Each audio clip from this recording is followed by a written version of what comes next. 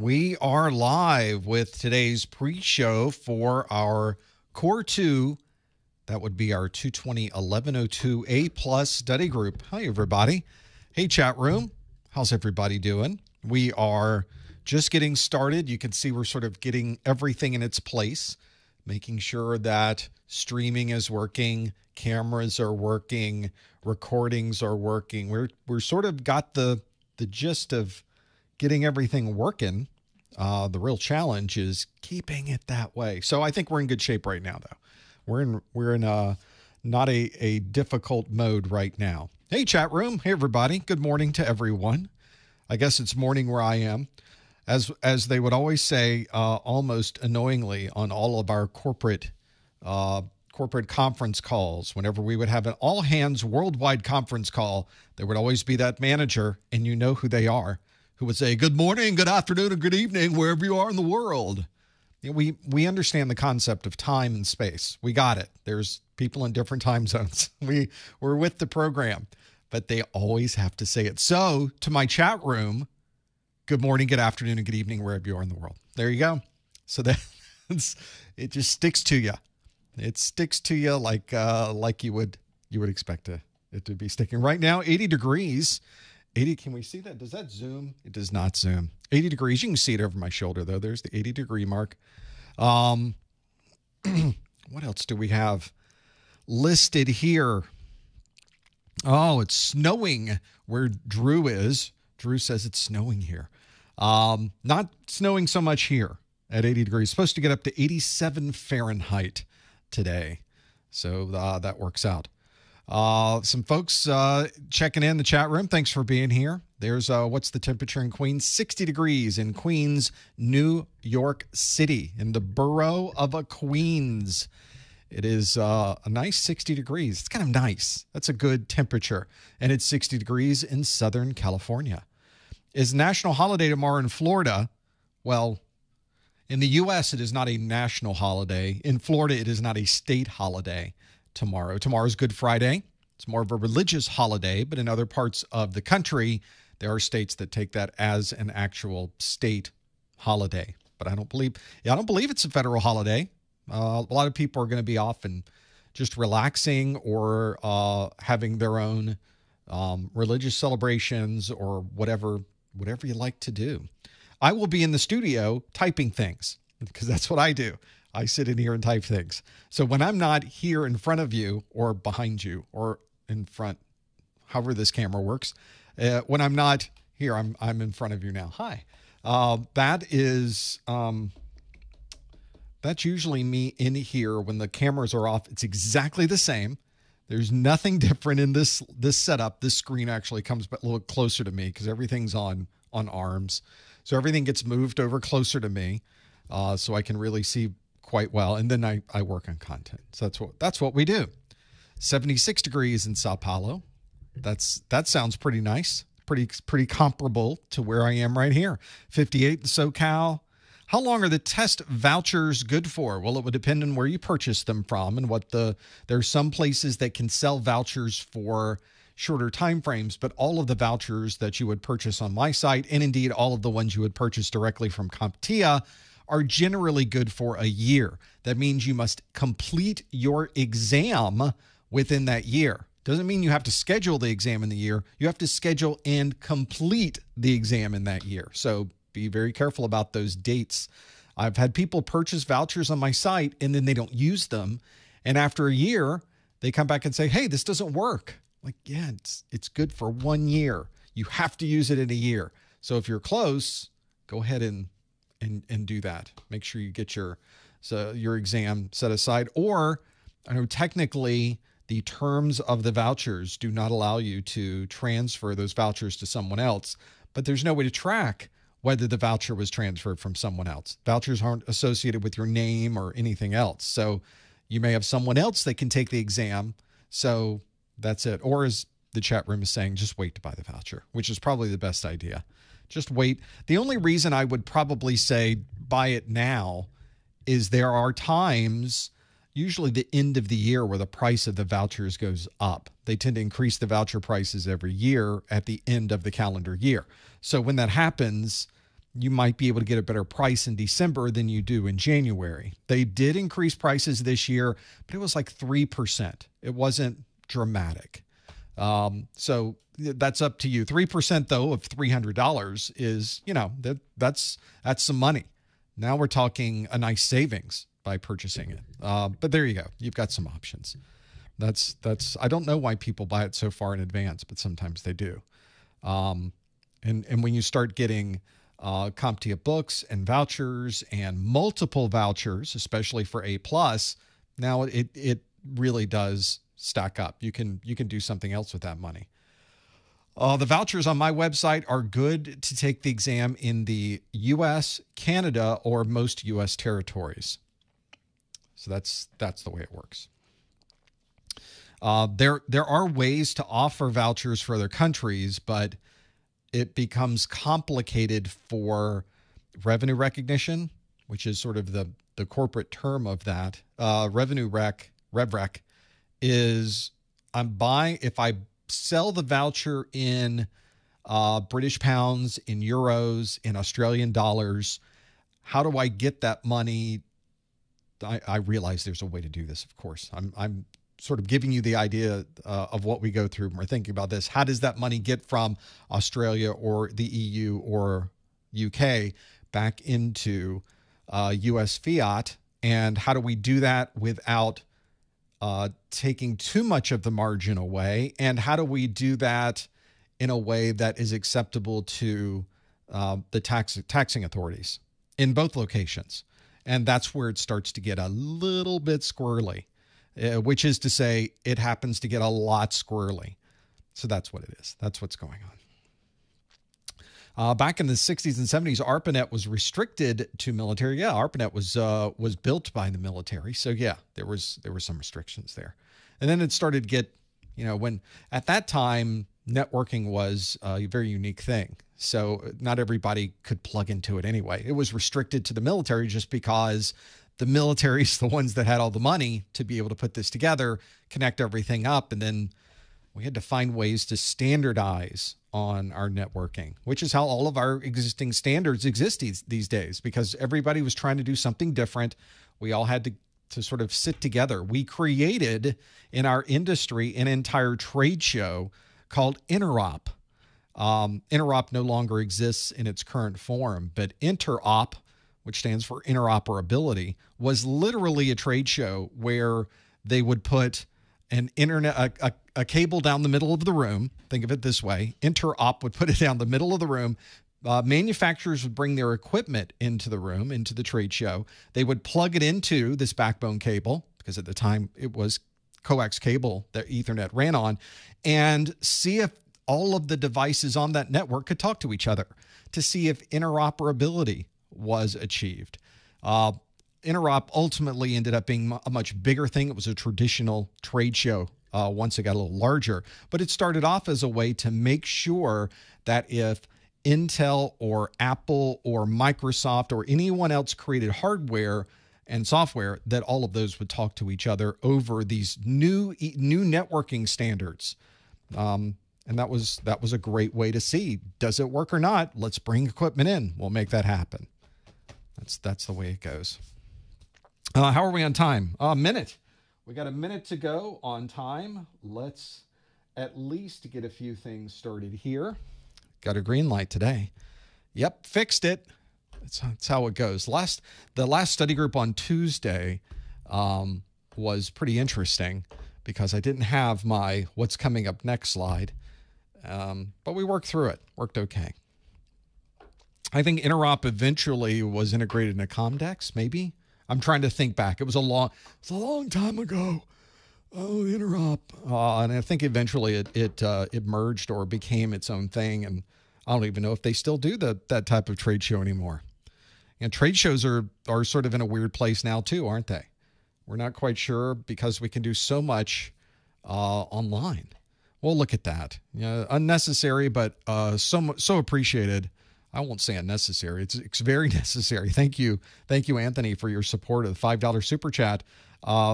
Anthony says, trying to contribute for every live session I view. Thanks. Well, thank you. That's actually quite nice, and quite a nice thing to say as well.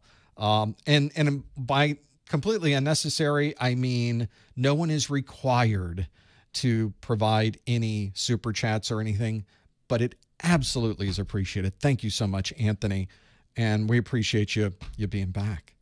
Yeah, there's a lot here going on.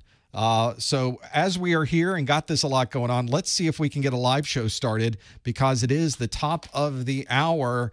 Let's shift back over. Before I do that, let's close the chat out so that it will show back up. Well, actually, I don't want to close it out. I want to put it on the other screen. So let's drag it over here. There it goes. Let's put it on the right side. Let's put this on, or on the left side, on the right side. It's time to do a live show, everybody. Here we go.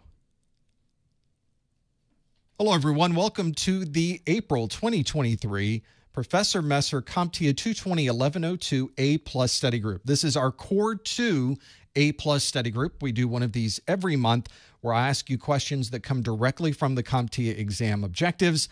And here in this first hour, we're going to see how well we know the answer to these. You'll be able to follow along online, so feel free to follow along as we go. We have a lot to go through today. Before we get started, let me tell you how you can participate if you are here live. One of the best ways to do it is to pop open a new browser window and visit the URL on your screen. There it is, professormesser.com/QA is the URL. There'll be a question waiting for you. If you don't want to use a browser window, you'd rather have an app for this. Of course, there's an app for this. It's called the Socrative Student app. And if you use that app that you would download from your favorite app store, you can download that and use it, and it will prompt you for a room name. That room name listed there is Professor Messer, all one word, PROFESSORMESSER. And if you do all of that, there will be a question waiting for you. It's actually a question from last month. We usually don't do replayed questions. These are all new questions that I always do on the study groups. So every month is something new. But the very first question, just to see if you can get into and answer the questions, is our rewind question. And it asks, a security administrator has removed malware from a system and has enabled system protection. Which of the following would be the best next step? Would it be schedule scans, verify malware symptoms, educate the user, update AV, or quarantine the system? Now, if you think you know the answer, our standing rule in the chat room is to not answer the questions in chat, but instead answer the questions by visiting this URL that's on your screen, professormesser.com/QA. If you do that, the question will be waiting there and you can put in your answer to the question. You can see folks are already answering the question in the chat room. You can see the numbers are going up as we go now. Please no answers in the chat room. Please no hints in the chat room either. We'll come back to this question in just a moment. There'll be plenty of time to go over that, but I want to thank you for being here. We do one of these study groups every month for the 1102. 2 days ago, we did one for the 1101. You can, of course, go back and look at the replays for that. And then next week on Thursday, we have a Network Plus study group, and the week after that is a Security Plus study group.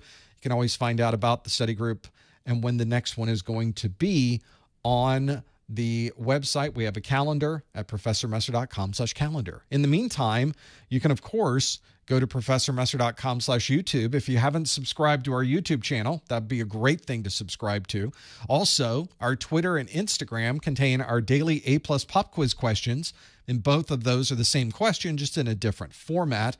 Twitter will just be a text-based and a link, and then Instagram shows you the whole question with pretty pictures, which is how these things normally would work. So feel free to subscribe. Be sure to check those out during the week. Maybe we'll ask a question that's going to help you on your exam. Also want to let you know that the exams right now are called the 220-1101 and 220-1102. That's the version of the exams that are currently available. They were released on April the 20th of 2022. So they've been out almost a year now. So I can't believe it's been almost a year since their release. I feel like we just released those, which means that if you look at the time frames, usually they stick around for about a year and a half or 3.5 years, which means the estimated exam retirement date would be November 2025. which is great. If you are someone who is planning to take their exam and you're watching this video and wondering, is CompTIA going to change things on me? No, you got plenty of time. November 2025 is the estimated time frame, and we'll give you a much better idea of when those retirement dates might be, usually about 6 months before they happen. CompTIA will tell us all about it. These are two separate exams. Both exams are 90 minutes long. On the 220-1101, you need to score 675. On the 220-1102, you need to score a 700. So a little bit more points that you need on the 1102. The scale between those is from a 100 to 900 score. I know it's a little unusual, but that's the way they do it. In the meantime, just don't worry so much about the scoring. It'll turn out to be whatever score it is at the end of your exam. Your focus should be on learning those exam objectives and knowing everything that's listed in that list of objectives. Once you pass your exam, of course, your certification for A+ is good for 3 years. You can, of course, renew that as you go without having to take the exams again. So this will probably be the only time you take the A+ exams.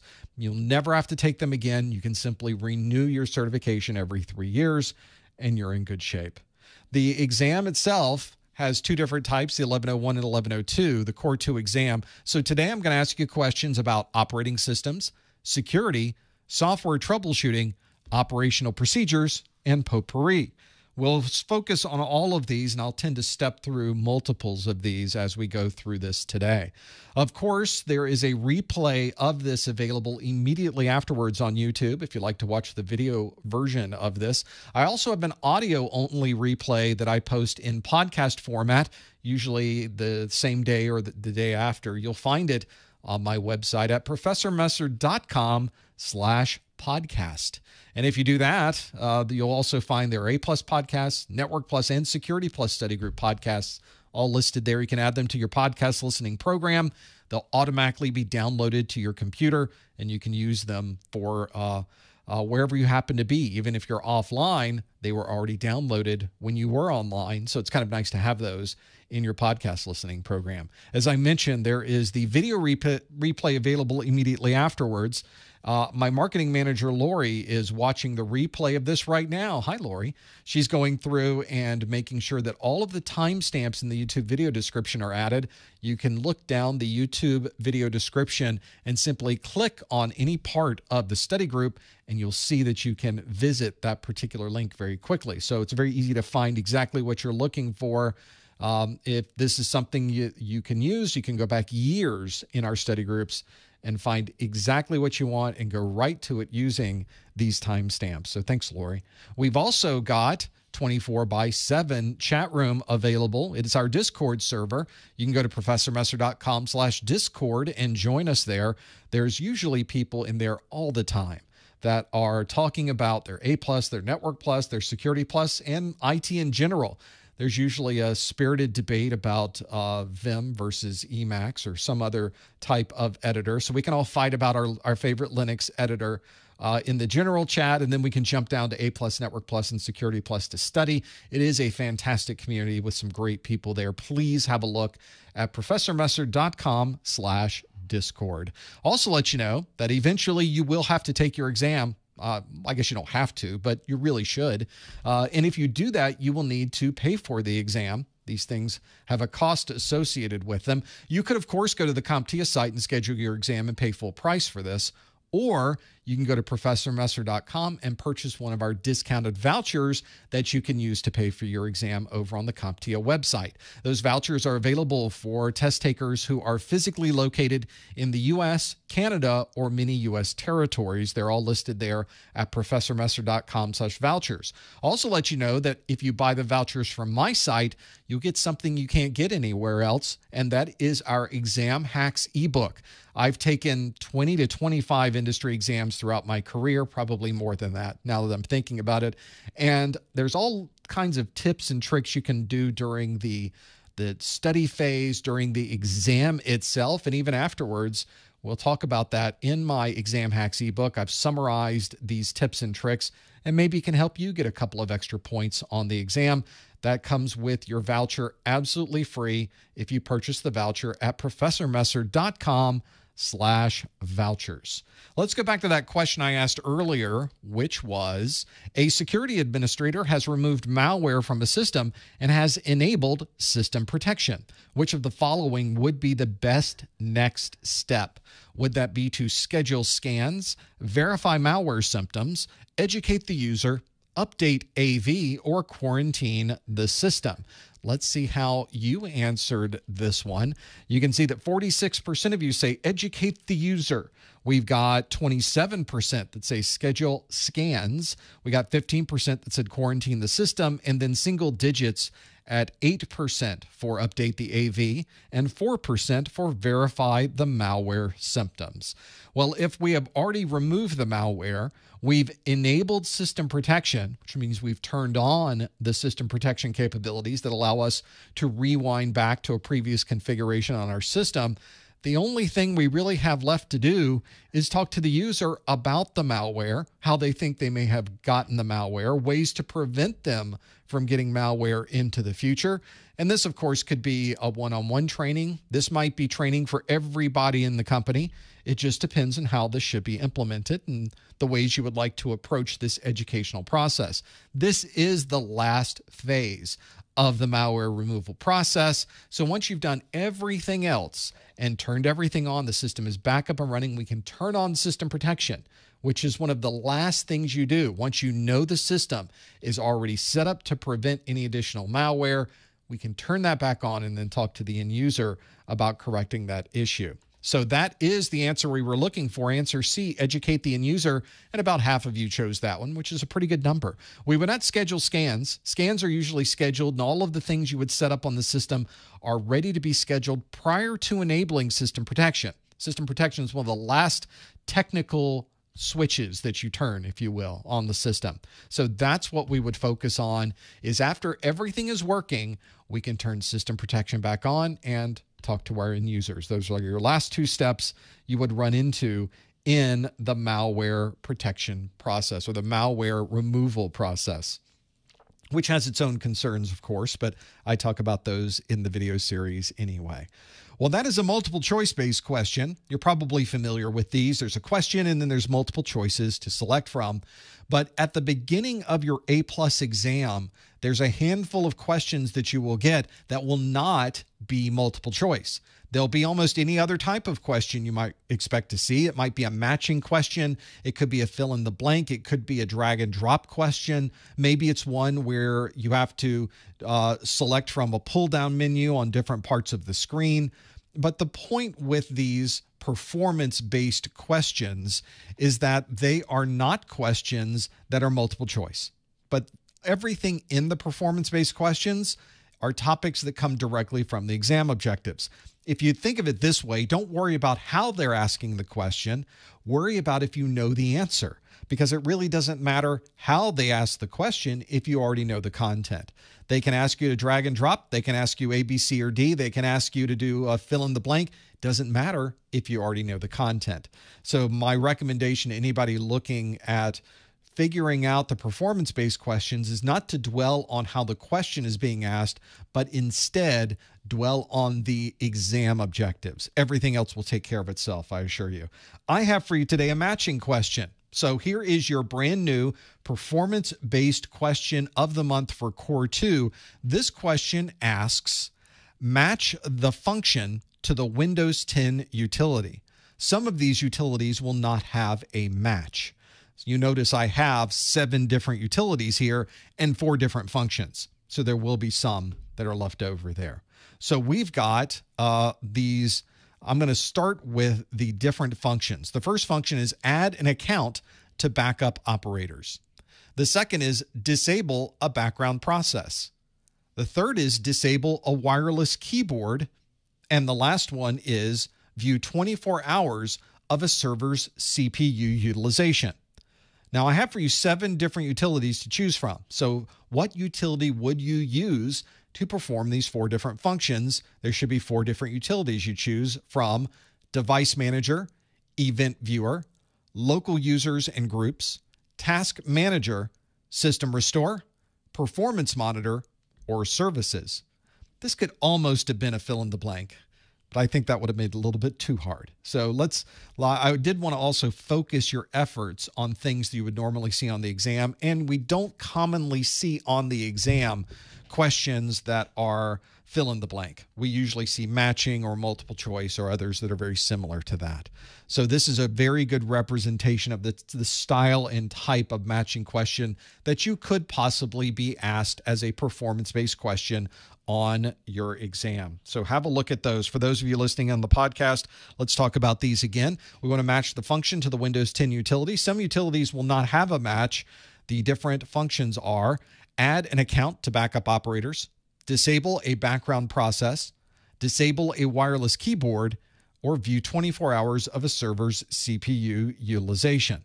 And again, those utilities are Device Manager, Event Viewer, Local Users and Groups, Task Manager, System Restore, Performance Monitor, and Services. If you think you know the answer, here's your link to lock in your answer, professormesser.com/QA. Please no answers in the chat room. Please no hints in the chat room. We're going to see if we can remember what all of these might be. Let's see if anyone's, a number of you have plugged in your answers. I'm going to view these answers here. If you think they're already in the right order, all you have to put into the answer page is 1A, 2B, 3C, 4D, and you're done. Now, I will tell you it is not 1A, 2B, 3C, and 4D. It is a little bit different than that, even though it's April. So that's one that would be good, that you would know where exactly these match up to. I have selected on my list a couple or two or three or four so we can see where these might match as well. And if you want extra credit, you will have three utilities left over.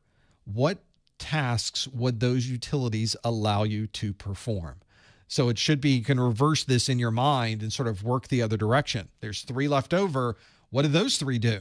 You have to know them anyway. All of these are listed in your exam objectives. So let's step through each one at a time and see how we do. We'll start with the very first one, which is add an account to backup operators. That would be the local users and groups. The backup operators is a group that is inside of Windows. So going to local users and groups allows you to add and remove users from those groups. Second on your list is services. That would be matched with disable a background process would be G, services.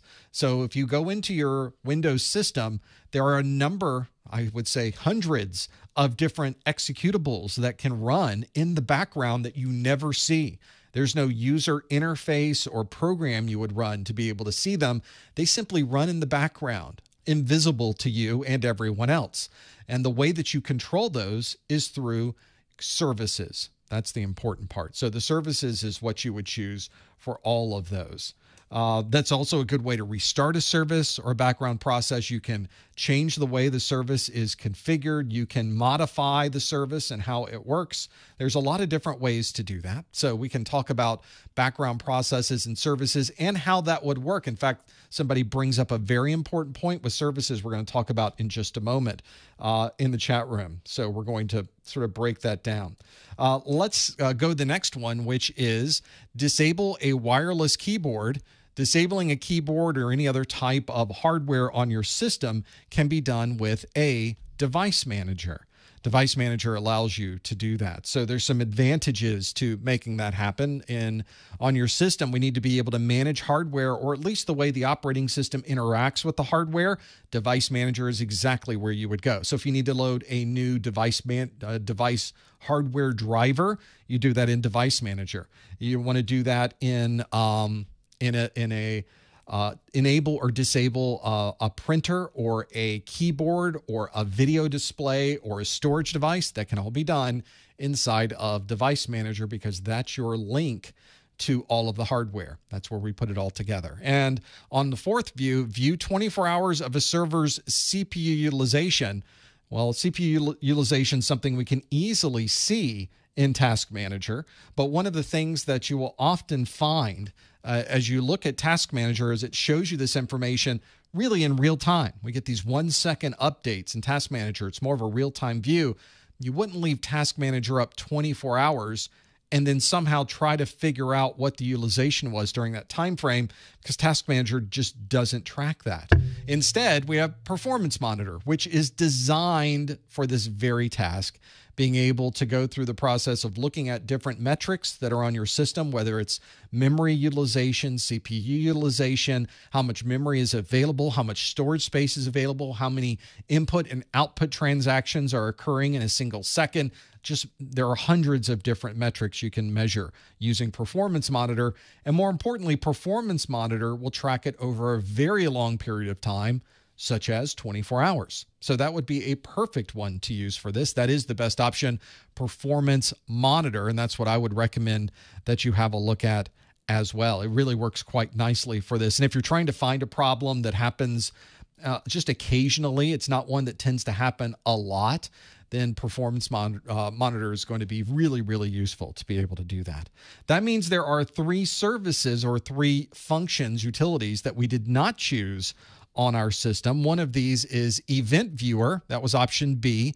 We didn't have any other functions in here, but if you were going to work with Event Viewer, you may notice, of course, that Event Viewer shows you a lot of information of what's on your system. So if you're looking for the detailed logs of system, application, security, or any other part of your operating system, trust me, it's inside of your Event Viewer. There's lots to go through. In fact, if you're really good at filtering Event Viewer, you'll be very good at doing your troubleshooting, because Event Viewer has so many hundreds of thousands or millions of lines of information inside of it. You really do need to narrow it down, and being able to use the filter inside of Event Viewer is really a game changer.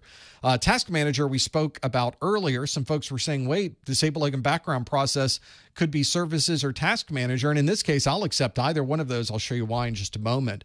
Task Manager is certainly available to be used for this. A lot of these utilities in Windows are starting to merge together, and that's a very good example of one that is indeed merging together.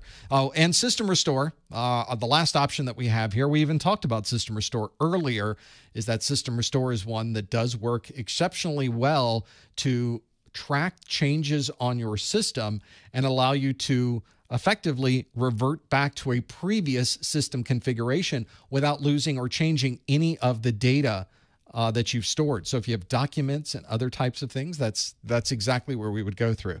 So very quickly, let's bring up our Windows 11 here. I just want to give you a feel for this. There is, inside of Windows 11, quite a bit you can do on the system, being able to work through all of the different options that are in Windows 11. And for those of you that are looking at this, there was a question, by the way, before I get into Windows 11, there was a question here about being able to pick some of these correctly and some of these incorrectly. That's a very good point, because working through these, you could possibly get some type of partial credit. CompTIA does, in some cases, provide partial credit. The problem, though, and the issue especially as it relates to partial credit, is they don't always give you partial credit. So this is a situation where you may not have partial credit on your system. It may not be something working for you. So I'd like to tell folks that it's possible you would get partial credit. It's not guaranteed that you would get partial credit. And one of the things that you'll never know, by the way, looking at the results, is that you never know whether you received any partial credit. There's no way to decipher that. So you just don't know. You never know how that's going to go. All right, back to our Task Manager real quick. I brought up Task Manager here in my Windows 11 desktop. Shows all the tasks that are running. Also shows background processes. I mentioned background processes earlier. That's because normally inside of your control panel and the administrative tools, there is a services applet for that. But you'll notice inside of Task Manager, not only are these tabs across the top for app history and startup programs and users and details, but there is a services tab inside of Task Manager. And that services tab lists all of the services configured on your system. Look how many services are there. Just hundreds of services that are listed there. Everything from your Xbox services to your printing services to storage services, encryption and security services, everything that's running behind the scenes is in here. And you can, of course, choose any one of these and start it, stop it, or modify any of this from this front end. You can even open the services applet if you would like. So here's a sort of an inceptionist kind of view of the world. You got Task Manager with the Services tab, and then you have the Services app itself. So both of those completely valid in this particular case, and I would accept for an answer either Services or Task Manager, or if you're really good, you chose both, because that's really what it would be. Of course, this is for us to kind of get a feel for all of these working, but this is really a good example of how all of these different utilities can be used for different functions, and some of them can even be used for similar functions. Make sure you're familiar with that, especially as things have migrated through the years from Windows 7 to Windows 8 to Windows 10 and finally Windows 11. Of course, on your exam, all you really have to know about is Windows 10 and Windows 11. So if you have no knowledge of previous Windows versions, you may not even realize that there is Services tab inside of Task Manager and that it used to be somewhere else. So that's the real challenge if you ever work through these, is being able to break through all of them. So I'll accept either one. For answer to disable a background process, I will accept either Services or Task Manager or both. I think those are perfectly valid to be able to choose from. Let's now shift our gears. By the way, that was your performance-based question of the month. Notice that it was a question, it was almost like 4 or 5 different questions in one, which is very common in performance-based questions. Just another way to ask you information that you probably know already, or certainly should know already based on the exam objectives. Let's now keep moving forward. We're going to go back to our multiple choice-based questions. And this next question I have for you asks, a user is authenticating to a system using a username, password, and fingerprint. Which of the following would best describe this authentication? Would it be certificate-based, radius, 802.1x, multi-factor, or WPA3? All of these are real technologies. All of these have something to do with authentication, but we need to figure out which one of these best describes a user authenticating to a system using a username, password, and fingerprint. Is that certificate-based, radius, 802.1x, multi-factor, or WPA3? As always, please, no answers in the chat room, no hints in the chat room. We're going to answer using the link that is on your screen. Go to professormesser.com/QA to lock in your answer. That is exactly what you might be looking for. Folks in the chat room are going, oh, is that where the print spooler is? It's inside the Services? That's exactly where it is. After all, where do you see the spooling taking place? You don't actually see it. That's exactly the case you would find. So whenever you start going into and looking at these questions, make sure you understand exactly what's happening behind the scenes in Windows and what utilities would be best to use for different utilities. Make sure you step through all of those. This is our question today about a user authenticating to a system using a username, password, and fingerprint. Which of the following would best describe this authentication? If you think you know the answer, go to professormesser.com/QA and lock in your answer. See if you happen to know what this one is. All of these you should know. And then really that's the point with the answers that I like to do in the study group, is every single one of these comes from the exam objectives so that you can at least get familiar with some of these things that maybe you aren't sure when you're working through them. See how you do with all of this. We've got a number of people who have locked in their answer. Let's see how you did. So the question again was, a user is authenticating to a system using a username, password, and fingerprint. Which of the following would best describe this authentication? Is it certificate-based, radius, 802.1x, multi-factor, or WPA3? And if we look at how you answered the question, 96% of you say it's multi-factor. But we can see that we've got 3% that said radius, 1% that said certificate-based, and 1% that said 802.1x. 0% said WPA3. So really the question becomes, is this one that you would absolutely be familiar with, that you would work through, or could it be one of these others? And in fact, at least one other answer could potentially be correct. Which one would you pick as your second best choice? What if multi-factor was not available? Which of the other four would be close enough that you could perhaps choose it? It wouldn't be a perfect match, but it would be close enough. First, let's look at the answer that I think everybody ended up getting on here. 96% of you chose multi-factor. So that is a very good example of using more than just one type of factor to authenticate to a system. Whenever you start getting into these, it becomes incredibly important that you're familiar with the authentication process and the way that people are using this authentication process. One of the things that I like to focus on is, as I'm putting in the authentication, I'm thinking to myself, what type of factor is this? So you should think about this. Our question, for example, talked about a username, which is not an authentication factor because the username tends to be something publicly accessible to everyone. It's not something you tend to hide, and it's something that somebody, if they ask, what's your username? Generally, you can tell them that information. Now, if it's a stranger, of course, you just don't want to hand out your username to anyone. It gives them a little bit more information than they really need, but it's not something that's considered private. Of course, password is something that would be an authentication factor. It's something only you know, and it's something that's in your head. So that's the real key, is being able to really understand where the different options are when you're logging in and what you're doing with them. So putting in a password, that's something I know because it's in my brain. It's not something that you get from anywhere else, and it's nothing that anyone else would know because it's stored in the synapses or wherever we store things in the brain. This is why I'm a technologist and not someone in the medical field, by the way, if you haven't figured that one out already. So the other option we have here is a fingerprint. Fingerprints are also ways that we can associate a person with what they are doing. So a fingerprint, of course, is another type of factor. It's not something you know.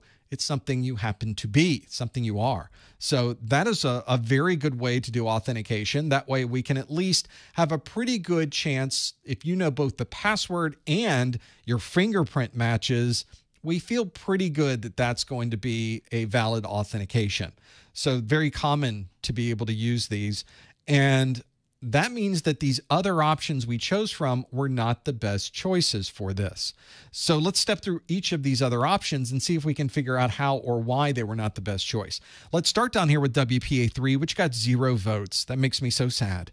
0 votes. No love for WPA3, but that's probably because most of you already realize WPA2 and WPA3 are encryption mechanisms, security mechanisms that are integrated into our 802.11 wireless networks. So WPA3, a perfect example of securing a wireless network, but that has nothing to do with using a username, password, or fingerprint to authenticate to a system. So not what we would choose. In fact, 0% of you thought, nah, that's not a good choice. That's not our best description of this authentication. We have certificate-based at 1%. Certificate-based means we are putting a certificate on this computer. It's kind of like a calling card. Oh, you're going to use a corporate machine, we're going to put a digitally signed certificate on that corporate machine so that whenever you log in, we check to see if that certificate is there, if it has been digitally signed by the company, and if it's valid, and if all of those things match, we'll consider that an authentication factor because you have your laptop with you or your mobile device. The certificate matches all of that. Therefore, that is effectively something you have. We also have 802.1x, which got 1%.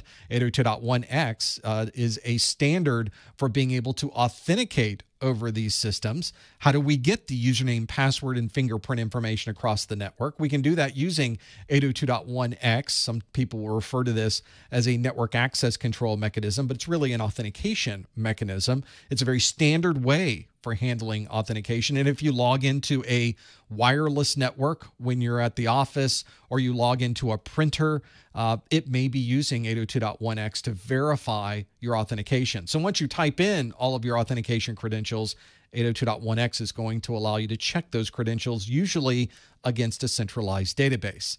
Well, that centralized database may be a standard as well. For example, there are centralized databases that use LDAP, they use Kerberos. There's some databases that might use TACACS. But of course, one of the most popular is Radius. Radius is a very common way to check your authentication credentials against a centralized database. There are so many different devices that can communicate via Radius, and of course, there are many different Radius services that you can install on your network. It's very common to enable Radius inside of Active Directory or to have a standalone Radius server. There's lots of open source options available for that as well, but that does not describe the username, password, and fingerprint. It describes the checking of that username, password, and fingerprint. So that's what we're focusing on, is being able to understand this username, password, and fingerprint. And as 96% of you chose, multi-factor, one of the best ways to make that happen. If you're using multiple factors to log in, it is indeed multi-factor. Let's have a look at another multiple choice based question I have. This next one is, during startup, a Windows computer shows the message, "One or more services failed to start."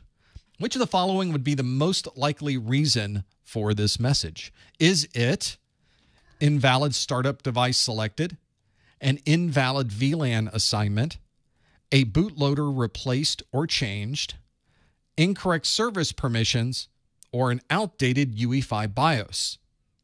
During startup, a Windows computer shows the message, "One or more services failed to start." Which of the following would be the most likely reason for this message? Is it an invalid startup device was selected, an invalid VLAN assignment, a bootloader was replaced or changed, an incorrect service permission was configured, or an outdated UEFI BIOS is installed? One of those is going to be the most likely reason for this message. And that, again, is one of the most important parts of this, is that we have to choose the most likely reason. Even if it wasn't ultimately the reason, it has to be a better reason than anything else. That's a very common thing that we see on the CompTIA exams. If you think you know the answer, please no answers in the chat room. You want to use this link that's on your screen. Go to professormesser.com/QA and lock in your answer. Folks in the chat room are already saying, "Oh yeah, I get this all the time."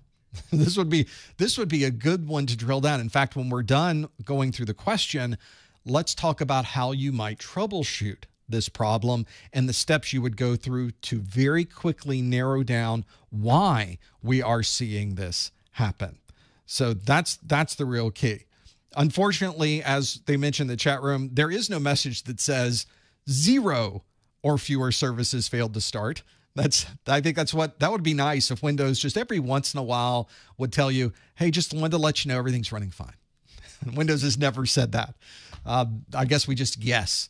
I guess Windows has to tell us if everything's okay. This is one where you also, if you're looking at this message, it should lead you in a few different directions, but this question is asking you about the most likely reason. And in fact, you may find that certain configurations or certain options here, one of these options could indeed ultimately provide that message on the screen, but is not the most likely reason given the other options available. So this is another one where there are multiple options you could choose in this answer, but only one is the most likely reason. Now, when you see this on the exam, you will find, and a lot of people will say, "Well, that's kind of tricky."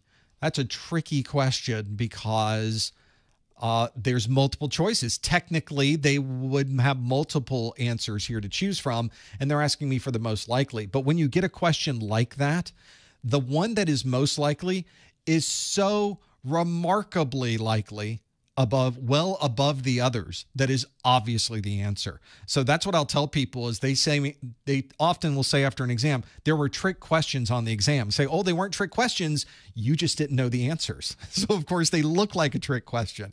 If you know your stuff, if you know the exam objectives, if you know all of these different topics, if you know what an invalid device, an invalid VLAN, a bootloader, a service permission, or an outdated UEFI BIOS is and how it affects the system, this will be a very obvious question to answer. There's no trick about it. It's very specific. It's pointing you in a direction. There should be, when you read a question like this and look at the answers, there should be arrows pointing to the right answer. There should be lights flashing. There should be neon arrows and lights telling you there it is. There's the answer you should be choosing. It should be very, very very, very obvious when you step through it. So let's see how obvious it was to you. The question again asked, during startup, a Windows computer shows the message one or more services failed to start. I think we've all seen this, by the way. Which of the following would be the most likely reason for this message? Would it be invalid startup device selected, invalid VLAN assignment, bootloader replaced or changed, incorrect service permissions, or outdated UE5 BIOS? And let's see what you selected. If we have a look at the results, 42% of you, not quite a majority, but at least that's the plurality of you, say it's an incorrect service permission. However, 28% say that you've changed your bootloader or maybe replaced the bootloader that's in your system. 20% of you say an invalid startup device was selected. 9% say there is an outdated UE5 BIOS, and 1% say it's invalid VLAN assignment. Well, this is the real challenge, of course, when you're starting your system. This is why we often tell people, if you've ever walked into a data center, and there's usually part of the data center that's relatively new and all of the fancier equipment sort of near the front. But the more you walk towards the back, you'll notice the equipment starts getting older and older and older. And eventually there will be a system in the back that has a, not a yellow sticky, but an entire piece of paper taped to the monitor, because there's always a monitor plugged into it. It's never on the KVM for some reason. It's an entire piece of paper so you can't see the screen, and that monitor, that the message on that piece of paper says, do not restart, do not power down. And I think we all know why that is, because no one's powered this thing down in so long that nobody really feels that it's going to power back up again properly. And if it doesn't, there's nobody that works here anymore that understands what's running on that system. So instead of doing this the right way, which is we need to really understand why the system is not working properly, or why we're getting an error during startup, or maybe we're more knowledgeable on the technology running on that system. Instead of doing that, we instead just put a sign on it and say, you know what, just don't touch it. That'll be our solution. In the meantime, eventually we'll hire someone. It'll be the new guy, and we can tell the new guy to really focus on that one and work through that. Everybody in every data center has one of these. If there's not a physical sign there, everybody nudges you and says, don't touch that. You can do anything to these. Don't touch that one. We're not sure how it works. We have no idea what it runs on. We're just sure, maybe it runs on evil. Maybe it runs on some type of technology. Maybe it runs on snack cakes. We're just not sure how this system works. So just don't touch it. You're fine. So this is what you get when you start these systems up. You might get a message that starts up that says, there's a problem. There's an issue. For example, one or more services failed to start. Usually this is a problem with the service running itself. And as we've already had this conversation today, services are executables that are running behind the scenes. There's no user interface functionality to it. There's not much you can do to see what that service happens to be doing. All we really can do is control it using either the services applet, or, as we mentioned earlier, the newest versions of Windows, you can use the Task Manager and use the Services tab, where you can maybe go into the Services tab. You'll see that it's not running, and you can mouse click it and say, okay, start her back up again. Maybe it was just a temporary glitch. Maybe there was a dependency that wasn't loaded yet that isn't properly associated with the service. So now that everything's back up and running, let's see if that works. I will tell you that even though that should be your first option, try starting it manually. Doesn't usually work. If we're getting an error during startup, these applications are made quite well to check for dependencies. So it's usually something else associated with that. All of your services will run either as the default system service, but you may have a service that requires enhanced permissions. Something like either a normal user permission, or perhaps an administrative type of control over that system. What if, for example, and I've done this in previous positions working in cybersecurity, where I wanted a firewall to be integrated to Active Directory. So there needs to be this sort of middleman software that talks to the firewall and talks to Active Directory and is able to grab Active Directory information and provide that to the firewall so that you can set rules in the firewall that says if you're in the accounting department, you can use this application. If you're in the IT department, you can communicate with this IP address. And we can do that just by using Windows groups instead, or Active Directory groups, instead of using an IP address or some other type of requirement. But to do that, you need to have access to read from the Active Directory database, and that means you need enhanced capabilities. So in your task manager, you're going to want to drill down into it and have a look at all of the different options. So for example, this is one that you will have to do from inside the services option, because there are properties inside of services. So for example, this is our services applet. These are all the different services that are running on our system. I'm just going to choose one of these and choose properties. And you'll notice there's a tab inside of there called log on. This log on by default will log on with the local system account, but there are certain accounts that you will want to configure manually, either accounts that are built into your system like the network service, or you've got an administrative login or an operator login, and you would put that login right here inside of the service. You would click OK, and then you can try starting it up again with the start option inside of your services applet. So pretty nice thing to do, pretty easy to do, and a good way to troubleshoot it. So check those account permissions to see if that might be the issue. We need to check service dependencies. That is also something that you can see inside of your services option. We'll go back into the properties of these. There was a dependencies tab right to the right. So you can see for this service to work, it depends on these two this particular service is our IPsec policy agent properties. It requires the TCP/IP protocol driver to be installed and running. Well, that makes sense. And there's a base filtering engine that is used for that as well, where the remote procedure call option is. So both of those have to be running for this to work. And if one of those is not running and this starts up, you could get a message that says this one or more services failed to start, and that's because did not have the proper driver inside of it, did not have the proper permissions, and did not have the right dependencies inside of it.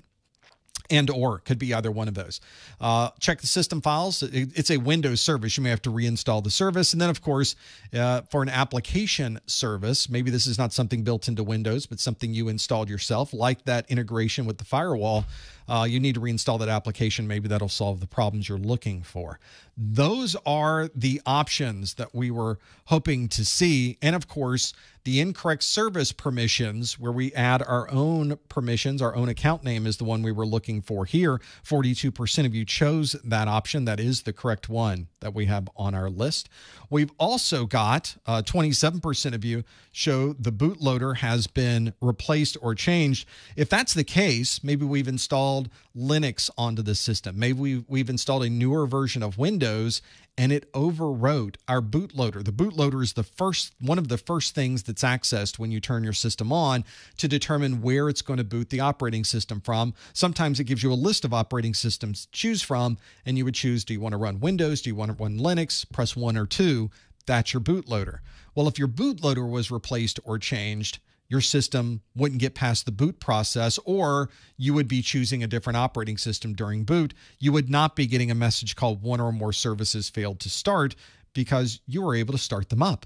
So that's not our issue. Our bootloader happens well before Windows starts, so that's not what we would see with a bootloader problem. We also can see there's an option here for invalid startup device selected. We would normally select that in the BIOS of the system. And that's another situation where if we didn't have the right startup device selected, it would never start Windows. Therefore, you would never see this message. And that's why option A is not the correct one. We also have 9% that said an outdated UE5 BIOS. Don't commonly have to upgrade your BIOS unless there is a known problem with the BIOS. So this is not something we would commonly, constantly update. But having a UE5 BIOS there is one that allows you to set where you're going to start up from and other hardware settings. But if this wasn't right, if there was a problem with the BIOS, it would never get to the part where it was starting up Windows, and you would never see the message that one or more one or more services failed to start. So that would not be the right answer either. The only answer that makes really any sense here is the incorrect service permissions. Now, if the incorrect service permissions wasn't there, there's a possibility that there may be a service that was expecting you to be connected to a certain VLAN, or it may require connectivity to a particular device that's not on the same VLAN as you. I guess technically you could say that invalid VLAN assignment could be one of those reasons, but all of the other three that are left over after that are all problems that would occur during startup and would not be associated with this particular error. So here, by far, I mentioned that there would be neon signs and arrows pointing you to the right answer. This is a very good example of this, is that there's only one here that makes any sense, and it is answer D, incorrect service permissions. That's what we were looking for. You chose D, incorrect service permissions. You got that one absolutely right. Well done. As you can see already, we've talked about Windows, we've talked about security, we've talked about a lot of different topics already, and we're only scratching the surface. The Core 1 and Core 2 exams are extensive in how much information is inside of these certifications. In fact, if you look at both of my Core 1 and Core 2 courses, it's 137 videos total. That is a lot of information. Over 19 hours of training videos are inside of that. And although I really recommend you watch every single minute of every single video, there is a reality check. And I think most people are probably going to skip some that they're very familiar with, or maybe just don't have time to go through every single video that might be there. If that's the case, you may want to consider getting my course notes. I've already taken everything from my videos and put them into a set of notes that you can download immediately. They're in a PDF format. You can put them on all of your mobile devices, on your systems at home. And every video, all of the text, all of the important graphics, all of the charts, all of the important images and screenshots, they're all in these course notes, and I have them separated out video by video by video. So you can find exactly what you're looking for, and you can find anything that you might need inside of these notes because it's associated with the videos that you've already watched. Not only is there this digital version of the course notes, there are also physical versions. So if you prefer a printed book, we've got that for you as well. And if you purchase the printed book, I'm going to print it up and ship it to you. But I'm also going to give you the digital version for free so you can download it immediately and start learning today instead of waiting on the mail to show up. And eventually, after we print this and it spends a week or so being shipped around the country, then you'll be able to pull it out of your package and be able to use the physical version. If you live outside the United States, I ship worldwide, so it takes a little bit longer to get to you, but we'll absolutely ship it to you as well. Folks in the chat room are saying, do I do book signings? I can imagine myself at a book retailer at a table in the back, just sort of sitting there and hearing the crickets go. So I don't do book signings, and I don't sign my books. The books are actually printed on demand from a third party. So I just tell them, hey, we've got folks that want to get the book. Drew wants to get the book, so send Drew the book. I never get my hands on it. I never physically touch it. I was going to say it's never physically touched by humans. That's not true. But I don't get to touch it before it gets to you, unfortunately. So I'm not able to sign these. If you want to know more about the view of these course notes and so many other training materials we have on our site, you can find it at professormesser.com/1102 notes. Let's do some more questions. I've got another one here. This question asks, a system administrator creates separate backup rotations every hour, every day, and every week. Which of the following would best describe this system? Is that incremental, tar, GFS, synthetic, or RAID? A system administrator creates separate backup rotations every hour, every day, and every week. Which of the following would best describe this system? Is that incremental, tar, GFS, synthetic, or RAID? If you think you know the answer, go to professormesser.com/QA. That's right there on your screen. Lock in your answer. Please no answers in the chat room. Please no hints in the chat room. You want to lock in your answer following that link, professormesser.com/QA. This would be a great place to go to lock in what you might be looking for.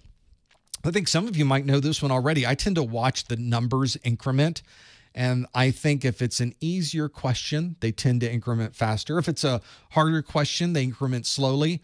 Or if it's a question that we've all gotten wrong, it goes pretty quick. So that's another good way to have a look at the different options available. Backups are certainly part of the exam. There's an entire video on backups, and for good reason. What's your backup look like?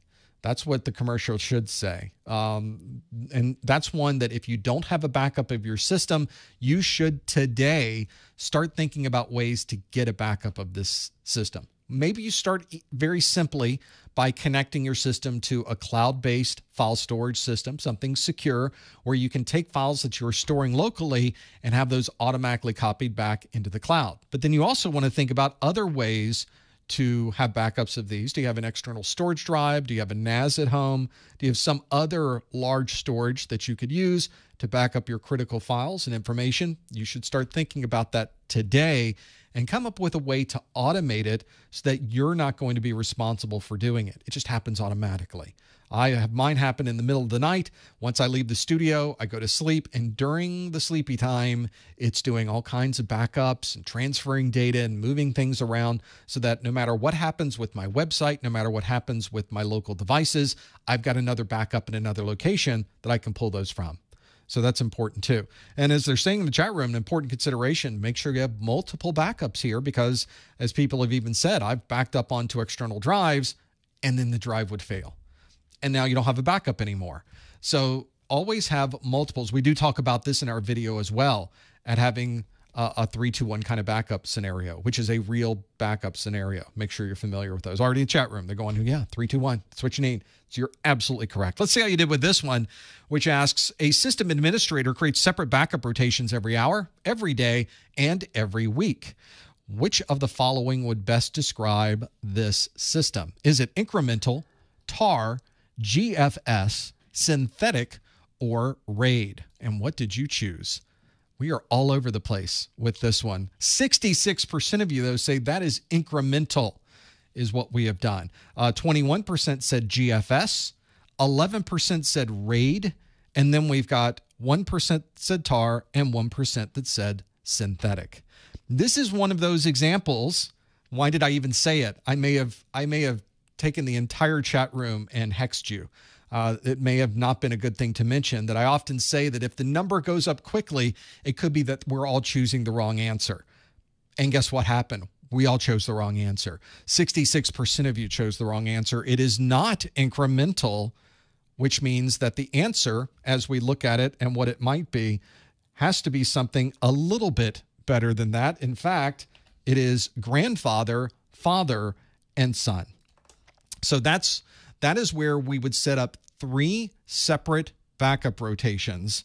GFS is 3 separate ones. A good example of those would be something like monthly, weekly, and daily. Or in our case of our question, it's daily, weekly, or hourly, daily, and weekly, which are perfectly legitimate GFS rotations. The idea being that we would have multiple rotations of backups taken at different times. So you might have one done once a month. We're going to do a backup of our system. We'll call that our grandfather backup. And then once a week, we're going to do a backup also of everything. And we're going to call that our father backup. And then every day, we will also do a backup. That might be our son. And we could do even all of these might be full backups, in fact. We might do a full backup every month. We might do a full backup every week. And we might do a full backup every day if we wanted to. We got the drive space, you got the tapes or the storage that you want to put them on. Those would be completely legitimate ways to do it. And it might look something like this. There's your calendar with all of the different backups. You can see there is a son backup every weekday. We could, of course, extend that into the weekends if we wanted to. There's a father backup every week. This one happens to be on Monday. You can put it whenever you would like. And then we've got finally a monthly backup that we're going to call our grandfather. And you could, of course, extend this. What if you want to do 6-month backups? What if you want to do quarterly backups? You could put those into the mix and just extend out your family tree for it to be as large as you would like it to be. There's, of course, costs and time associated with the backup process. So this is not something you can do willy-nilly, but it does help you with what you're looking for. You just choose the rotation you would like to have there and set it up, and away it will go with all of those on the GFS format, which is grandfather, father, and son. So that's the way it would work. Hey, since it's Good Friday tomorrow, there we go. We got the link in there. I don't know how that worked. This is the right answer. Answer C is what we were looking for, where you have GFS, and 21% of you chose GFS, which really moves us back to the very first answer of incremental, because 65% of us said incremental is what we would choose. Incremental is a style of backup. You might do a full backup. You might do an incremental backup. You might do a backup that is synthetic. There's a lot of different types of backups and methods for doing this, but in this case, I didn't say what we were backing up. I didn't say how we were performing the backup or what specific data we were backing up. I instead said we're just doing this at certain times of the day or certain times of the week or certain times every hour, every day, and every week. I didn't say what we did during that hour, what we did every day, or what we did every week. They could all be full backups every hour, a full backup every day, and a full backup every week. So that's not incremental. That's a full backup. Could be a snapshot every hour, a snapshot every day, and a snapshot every week, which technically that one's kind of incremental. But I didn't say it was a snapshot, and I didn't say it was incremental. I just said we're taking a backup. So it would not be incremental based on the description we have here. In fact, it could be a full backup. But that's, to be fair, that's the reason I put incremental as the first option here, to see who I could hook. I hooked a lot of folks on this one. 65% of you chose that one, but not the correct answer. Nothing about this question implies what we were backing up. It just says that we're creating separate backups. So make sure you're familiar with that as we go through. RAID, the redundant array of inexpensive or independent disks, depending on how old you are, is 12% of the responses. RAID is a method for maintaining uptime and availability of data that is stored on storage drives. RAID is not backup. So I'm glad I have that option there. I wasn't even thinking about it when I did the question. 12% of you chose RAID because we were talking about backup. If there's a conversation going on about backup, RAID is never the answer because RAID is not backup. RAID has never been backup. RAID will never be a backup in its current form anyway. I guess there's a way we could make it backup, but it's not. That's not what RAID is and not why we have RAID. RAID is not a way to back up any data. If anything, RAID perhaps is worse than a backup, worse than not having a backup in that particular case, because people think they are protected when they have RAID. We put in RAID 5. We've got plenty of storage. We're going to consider that our backup. And then immediately your manager comes to you and says, oh, I deleted everything in my spreadsheet and I just saved it. Could you give me the previous version, please? Thanks. I don't have a previous version. We have RAID. And we have a good copy of your empty spreadsheet. Would you like a good copy of your empty spreadsheet? No, I would like a backup of my spreadsheet, maybe from yesterday. Oh, we don't do backups. We have RAID. RAID's better than backups. This is a good example of that, isn't it? It's worse than backup. So that's why RAID is not a backup method. It does nothing for you for backups. You should have a backup of your RAID array, in fact, so that you can pull the spreadsheet from yesterday and replace that in your RAID array so that people can now have access to the data that they deleted and then saved to your RAID array. That's kind of the problem with RAID, isn't it? Synthetic backup, synthetic full backup, or a synthetic backup in general is a backup you created based on previous backups. So if you don't have time to create a full backup, you can take a full backup and all the incrementals up to that point to create effectively a new full backup without ever having to touch the original system. You can just create that full backup based on your backup media, which is an interesting way to do it and a very fast way to do it too. But it has nothing to do with having rotations every hour, every day, and every week. And only 1% of you chose that one, so you knew that pretty well. And then lastly, TAR, the tape archive utility, a Linux utility, is one that is commonly used to back up files on a Linux system. I use TAR all the time on my Linux system to do backups and move data around. but it is not a way to set up rotations every hour, every day, and every week. It may be ultimately, once we set up the rotations, we might use tar to perform whatever backup system we chose, whether it's a differential, an incremental, a synthetic, well, we wouldn't do, I guess tar could be used with synthetic offline, and then we have full backups, we can use tar as well. But that's the idea, is to have some method to back up the data. We weren't asking about the method. We were asking about the time frames and the multiple rotations in place. And the one that would best describe this in these 5 options is indeed GFS, your grandfather, father, and son backups. That was answer C, and 21% of you got that one absolutely right. If you're watching this video for Continuing Education Unit Credit, or CEU credit, which means you already have your A+, or your Network Plus, or Security Plus, or some other certification, and you need to maintain that certification so that you can upgrade or maintain a renewal of that certification later, then you want to follow these instructions to earn a 1-hour webinar category CEU. What you would do is go to the top or the bottom of the Professor Messer website. There's a Contact Us link on that page. When you click the Contact Us, it brings up a form where you would put your name, put your email address. In the subject line, put April 2023, and in the body of the message, put the super secret code word of the month, grandfather, father, son. And if you want to abbreviate it as GFS, I'm fine with that too. That is your super secret code word of the month. Put that on a line by itself in the body of the message.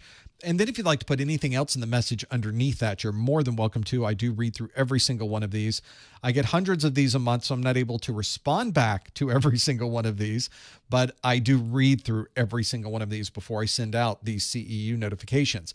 And it takes me about a week, and then I send back to you an email that has a digitally signed message that says, here is your certification for 1 hour of a webinar category CEU. You must have been here for this video because you knew the super secret code word, GFS, or grandfather, father, son. That's one that can very easily get you an email that is useful if you are audited for your CEUs, or if you're using CEUs to gather your renewal process. Not everybody uses CEUs, I realize. So if you are someone who is using CEUs for this or something else, I'll be glad to send you that email. That's absolutely something you might want to use. Well, I've got more here. I know we're at the top of the hour, but I have another question that I want to do. We'll do a little, I know we're even well past the top of the hour, but let's do some overtime right now with a question I have on here. This question is one that comes not necessarily a new question, maybe new to you, because this comes from my practice exams book. For those of you that have looked around the internet for practice exams, this is a challenge. They're now even starting to make practice exams that humans aren't even writing. Guess the quality of those when you start breaking them down. They're not very good. It's so good that people who are making these are saying these may not be so good. So let me know if one's not good and maybe I'll delete it. That's how great those questions are. Or you go to a website and the questions are just wrong completely and poorly written and have nothing to do with the exam objectives. That can be frustrating. And so what I wanted to do was create a series of practice exams that were specifically written in the style and tone that CompTIA uses on their exams. I also wanted to be sure that everything in these books had exactly the current exam objectives associated with them. There are no outdated questions in this book. There's no options for things that aren't listed in the exam objectives, because CompTIA is not going to do that on their exam either. This is a set of questions I wrote, not a machine, not some third party who has nothing to do with CompTIA. These I wrote from the very beginning to the very end, and this is my practice exams book. There are 3 separate practice exams inside of this, all with multiple choice and performance-based questions inside of it. Let's do a question from the book. You'll get a feel for how this works. This is practice exam B on my 1102 book. This question asks, a technician is delivering a new laptop to a user and moving the older laptop to a different user. Which of the following would allow the existing hard drive to be used but prevent recovery of any of the previous user's data? Is it a regular format? Do we run a defragmentation? Do we connect the laptop to the Windows domain? Or do we delete the user's folder? that / users folder is what we're referring to. And you can see in this book, those 4 options are available. Now, this is a PDF, so if you wanted to annotate, you could always go into this and choose an option or highlight different parts of the screen. Or if you use it with a stylus, you can draw things on the screen as well. You've got options for that. But also, because it is a PDF, you can click on the section that says Quick Answer, which just tells you whether it's A, B, C, or D, or you can click this option that says The Details, which moves you up to page 171, which I'm not. I'm on page 142 right now. So we'll go to the details. I'll click that, and it speeds me through the rest of the book directly to the answer page, which tells me that the answer is A, regular format. And of course, I explained to you why that's the right answer. This is something that can be very useful when you're working on a system, working with your questions to know if you got the question right. But I always get the question wrong. And very often, these questions you'll find scattered around the internet always tell you why the right answer is right, but they very, very rarely, if ever, tell you why the wrong answer is wrong. And I think there's an opportunity to learn there. So I've taken every incorrect answer and I've explained why answer B, run a defragmentation, is not the right answer. I've explained why C, copy the laptop or connect the laptop to the Windows domain, why that's not the right answer. And then D, delete the users folder, why that's not the right answer. So that's where you would go to, is a regular format. And by the way, there's people in the chat room going, regular format, it only overwrites every sector with 0s and 1s, really with 0s. All you have to do is overwrite it one time. You're never recovering that data. I know the internet and videos on the YouTube, they will tell you that you need some third-party utility and you have to run multiple passes over the drive. You don't. Just overwrite it one time. It's gone forever. And if you can find me an example of somebody recovering a hard drive after performing a regular format, I'll be glad to revisit the issue. You will find, however, there is not a case of that. No one has ever recovered a hard drive after formatting it with a regular format because there's nothing to recover. There's nothing there. So that's why, to be able to do that. And if you're reading the question and you're thinking, I don't even understand what they're asking, at the very bottom of this list is a QR code and a link to the videos that are on my site so that you can watch the video where they had more information about the question itself. All of this is integrated into the PDF. These are my practice exams. I have some available for Core 1 and Core 2. And of course, not only are the PDF versions available if you wanted a physical book, it's a big book, but everything is there, 380 pages for the 220-1102 exam. And you can, of course, purchase them with the course notes and get a little bit of a financial benefit. There's a little bit of a discount built into that. So you've got 3 separate exams in this one single book.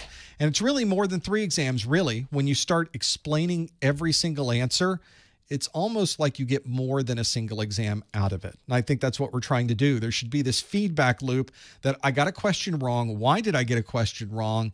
And I've got to tell you, if you're working on this, and let's say you got it right. Let's say you chose regular format. The technologist in you and the speed demon in you may say, next question, please. I got that one right. Next question. But I highly recommend you go through the incorrect answers and read through them, because the question you might get on your exam might have something to do with deleting the / users folder or running a defragmentation or connecting the laptop to a Windows domain. And this gives you a little more feedback on this, gives you a little more perspective as to why one is right or one is wrong. That's the real key. And it's a PDF, so you can use this anywhere. You don't have to be connected to the internet. There's no engine that has to run. It doesn't care if you're on Windows or Mac or Linux. It simply works all the time for everybody, and that's by design. Find out more on my website, professormesser.com/core2pe. Well, we've gone through an entire hour of Q&A at this point, and when you start breaking things down, you'll notice that everything we looked at today came directly from the CompTIA exam objectives. That's because the objectives are really your best choice for understanding exactly what's on this exam. Let me go back to a view of these exam objectives so we can really break it down and see it. You can see that just for Section 1 operating systems, identify basic features of Microsoft Windows editions, Windows 10 editions like Home, Pro, Pro for Workstations, and Enterprise, or feature differences like domain access versus workgroup, desktop style/user interface, availability of remote desktop protocol, and so on. That's why I say if you know every bullet from the exam objectives, because we're just going to scroll through pages of these objectives so you can see just how many bullets we're talking about. There are hundreds of exam objectives on here. So that's what we're working on and being able to break those down. I think that's really what you want to be able to do. That's the real important part of understanding the details of this, is that it is enormous.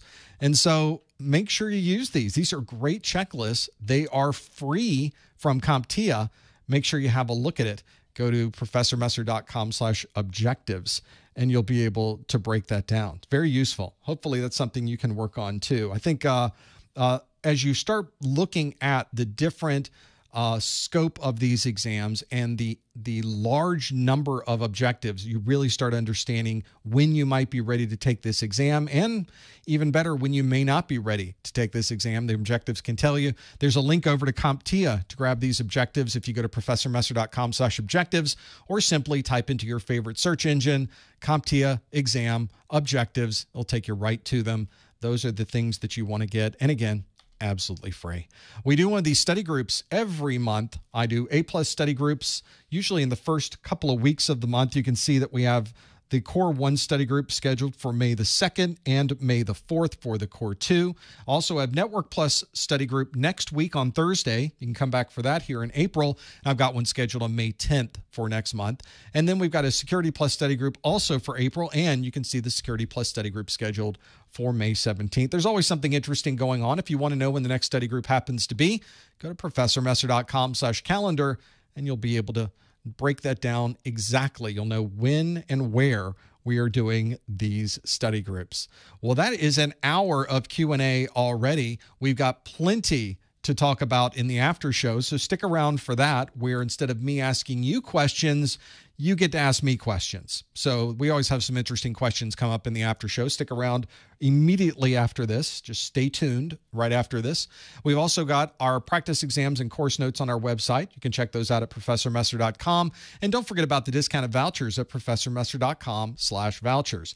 If you liked this video, we would love it if you gave it a thumbs up. You could do that right in the viewer that you're using right now, or if you're on the YouTube website, you can do it. And we'd love for you to subscribe to our channel as well. All of this helps. And if you're someone who wants to support what we're doing here, that is a fantastic way to help support that. Thank you so much for your ongoing support. Thanks for being here in this first hour. We appreciate your support and your answers to these questions. It's always a lot of fun. Stick around for the after show. We'll see you in just a couple of seconds. Thanks again. And thanks for joining us on today's Core 2 A+ study group. Thanks, everybody.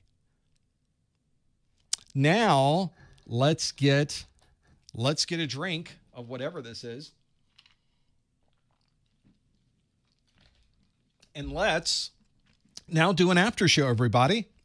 The formal me asking you question part of the show is now over. But now, perhaps in many ways, even better questions come in to our after show. We can kind of see all of these as we're breaking through those. I don't even know where some of these questions come from. Let's Play always has a great deal of interesting, well thought out questions. Do I drink wine every day? No, I don't drink wine every day. I haven't actually had an alcoholic beverage I couldn't say any alcoholic beverage. I've had a sip of one or two through the years. I don't tend to drink though. So it just takes it takes too much away from what I'm doing. I can't wake up in the morning and really get going. I wake up early and I get in here and I start writing content. That's difficult to do with a scotch. It's really hard to do with scotch. So I just don't. And it works out just fine. So no wine for me. Thank you so much. Let's now focus on some questions we have coming in regarding certifications, exams, technology, and other things in general, although you're welcome to ask anything you would like. If you would like to ask a question, I'm looking at the chat that's coming up. The chat room, as it's going by, is available on YouTube. It's the YouTube chat. If you're on my website at professormesser.com/live, there is also a chat on that screen. It's the same chat. So you don't have to jump back and forth to anything. Just use the embedded chat on my site or use the chat that's included on the YouTube site. It's exactly what we would be able to use there. So let's ask some questions or answer some questions we have. This is one that's kind of a confusing question when you first look at it, so I'll break this down for you. This question comes from Chris. This question asks, is the 1101 and 1102 still called the Core 1 and Core 2? Because the 1001 and 1002 exams that are now retired were also called Core 1 and Core 2. Well, that's what their name is. Whether it is, regardless of the version of the questions they're asking you, that first exam is the Core 1, regardless of the version. The second exam is the Core 2, regardless of the version. So that's why with 1101 and 1102, it's still Core 1 and Core 2. It is slightly confusing when you're expecting it to be something different, though. You would think 1001 and 1002 were Core 1 and Core 2. How can the new one also be Core 1 and Core 2? Because it is. That's just what they call it. That's why in everything you see from me, in all of my training materials, in all of my books, and all of my videos, I put the version of the exam on those documents. On the video, it's on the front page, it's on the first video, or it's part of the index that is associated with that video. It's in the title of the video on YouTube, for example. That way you can look at the title and know immediately, oh, this is for the 1101. Oh, this is for the 1102. If it's for any other exam and any other version, it doesn't currently apply. So I will still use both of these, the 220 1101, the 220 1102, Core 1 and Core 2, just so you know what I'm really talking about. I'm very specific so that you know you're watching the right training material. So don't worry so much that it's Core 1, Core 2. Apparently, it's just going to always be Core 1 and Core 2. So I don't know. There's ways to do that. Hey, I was in this study group, and it said there were 11 questions, and we didn't go through 11 questions. What's up with that, says Gabriel. It's about time. It's about being able to do everything in a single hour, unfortunately. I write a bunch of questions so that I'm able to get through at least 1 hour of Q&A, and anything we don't go through is ready for next week, and then I build some more out. So that way, what if we were in a mood and we wanted to go through another 5 minutes of questions or wanted to do a couple of extra for some reason? Maybe we had some technical problems and I wanted to extend it a little bit. I have that option. But generally, it's 1 hour for that first section of the study group and then 1 hour for the after show and being able to work through those. This is a good question because we talked about the practice exams books that I have. Skylar says, will I ever make my practice exams in a digital form so they can get graded automatically? So there, of course, let's break this out. They're already in a digital form. They're already available in PDF format. You can use that PDF format offline. You can read it on any device in the world offline. You can annotate the PDF. You can draw on it. You can do anything with that PDF you would like. It's not locked. It's not, there's no prohibited functions in the PDF. It's not somehow inaccessible in certain ways. There's no licensing you have to do. It's just a PDF and it works everywhere. That's by design. If you get into formats for practice exams that have to be online on somebody's website, or they have to run only in Windows or only in Mac OS or only in iOS or only in Android, or you have to write 4 different engines, one for Windows, one for Mac OS, one for Linux, one for iOS, one for Android, then it becomes a little bit overwhelming. So we have specifically created these questions to be in a format is a PDF so that they are available to everyone. And that's the real goal. If I had to create separate engines every time I wanted to do a practice exam, I'd be spending more time managing the engines than actually writing the content. And I realize some people would like an engine and they would like to be able to have some of the functions available in that engine. I absolutely understand. but I had to weigh that against the idea of making the information accessible to everyone and in a format that everyone would be able to have access to. So that's why it's in PDF format, and I don't have any plans currently to put it in any other type of format. Other questions that are coming through. Let's do another one.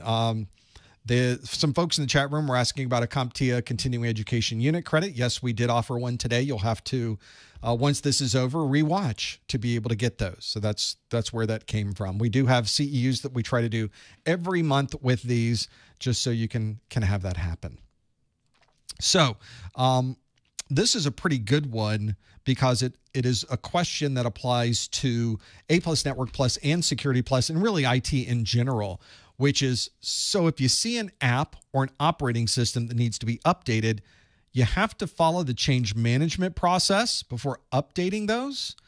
The work environment's now at home, so how does that work? Well, it doesn't change.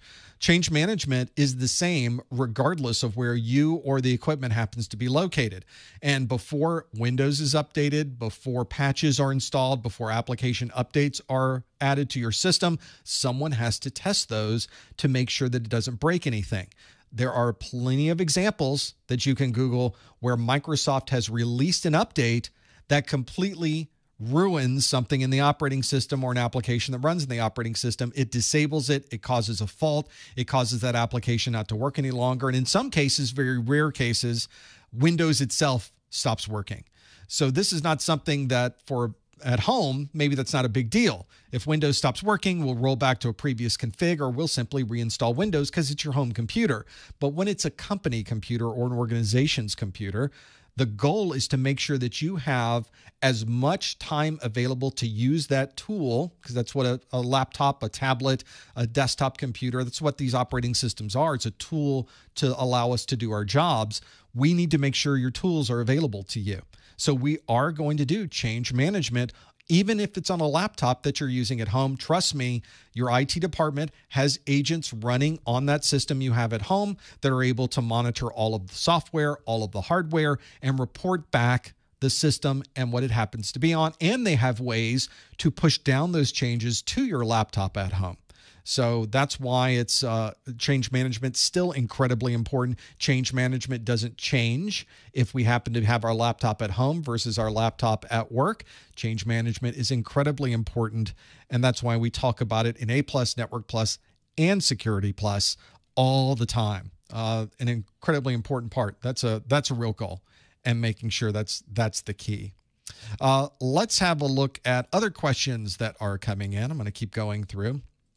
And this is the one. This is I'm not even sure what the answer to this one is, and it's me. The question from Drew asks, "What's the company you worked for that you said had such an extensive security scanning process that they discovered multiple new malware apps?"